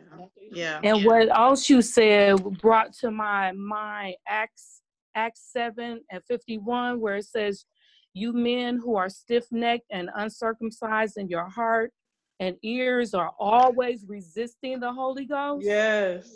You are doing just as your fathers did. And that hit me when you were talking, when you were laying out the teaching, that convicted me. I can hear this. It's like you are doing just as your fathers.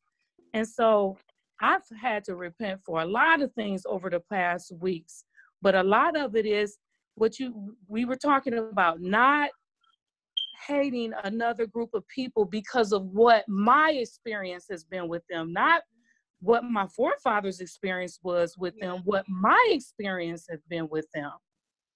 So I'm grateful for the lesson. And I am going to also pass this lesson on to the social worker that I met in Pontiac, because y'all let me see, she has his spirit. Yes.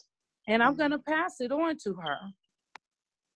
Yeah, I mean, our people, this is a lesson that need to be passed on to everybody. I want to get it in as many pastors' hands because it's really key to what's going on right now. Yes. I mean, the whole thing, like, that y'all kept just revealing and revealing about the yoke, and it's like that image of him on his neck is the same thing as a burden. And he said it's a affliction, it's oppression until you destroy it, an axe to cut you off. Like, it wasn't coincidence that that's where his knee went. How he was killed. There was a revealing and a revelation in it for our people, and y'all used me in this teaching to bring it out. And because I didn't even know what I was even gonna do, to tell you the truth. Adding.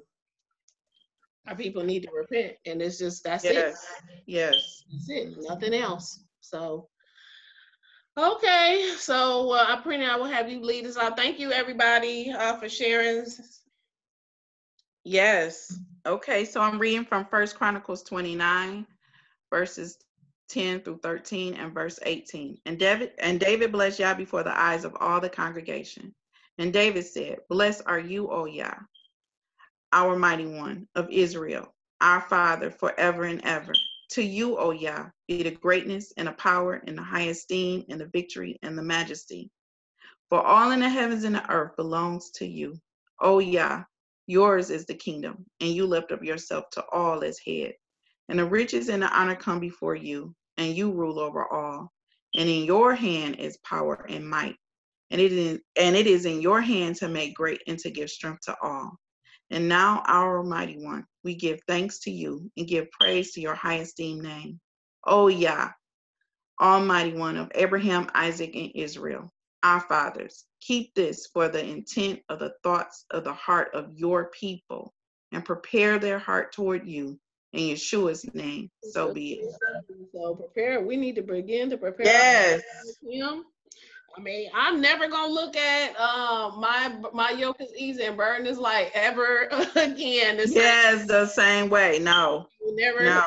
I'm like, he's not talking about the egg yolk. He's talking about a different kind of yoke. And our people, I pray that you got understanding out of this teaching. Please, if you have not liked and subscribed to the channel, please do so and share this teaching with everyone you know. And may Yah bless and keep you. Just don't know here. Bless and keep you throughout the rest of the day. So we're gonna have that in here. Shabbat shalom. And if you have any questions, Yah@yahoo.com is where you can email us. Again, we're gonna have the online course. So depending on, we're going to see how many people we get over the next 2 weeks, going to keep promoting it and see who is interested in learning about how to walk in Yah, learning how to study. Okay. And so Shabbat Shalom.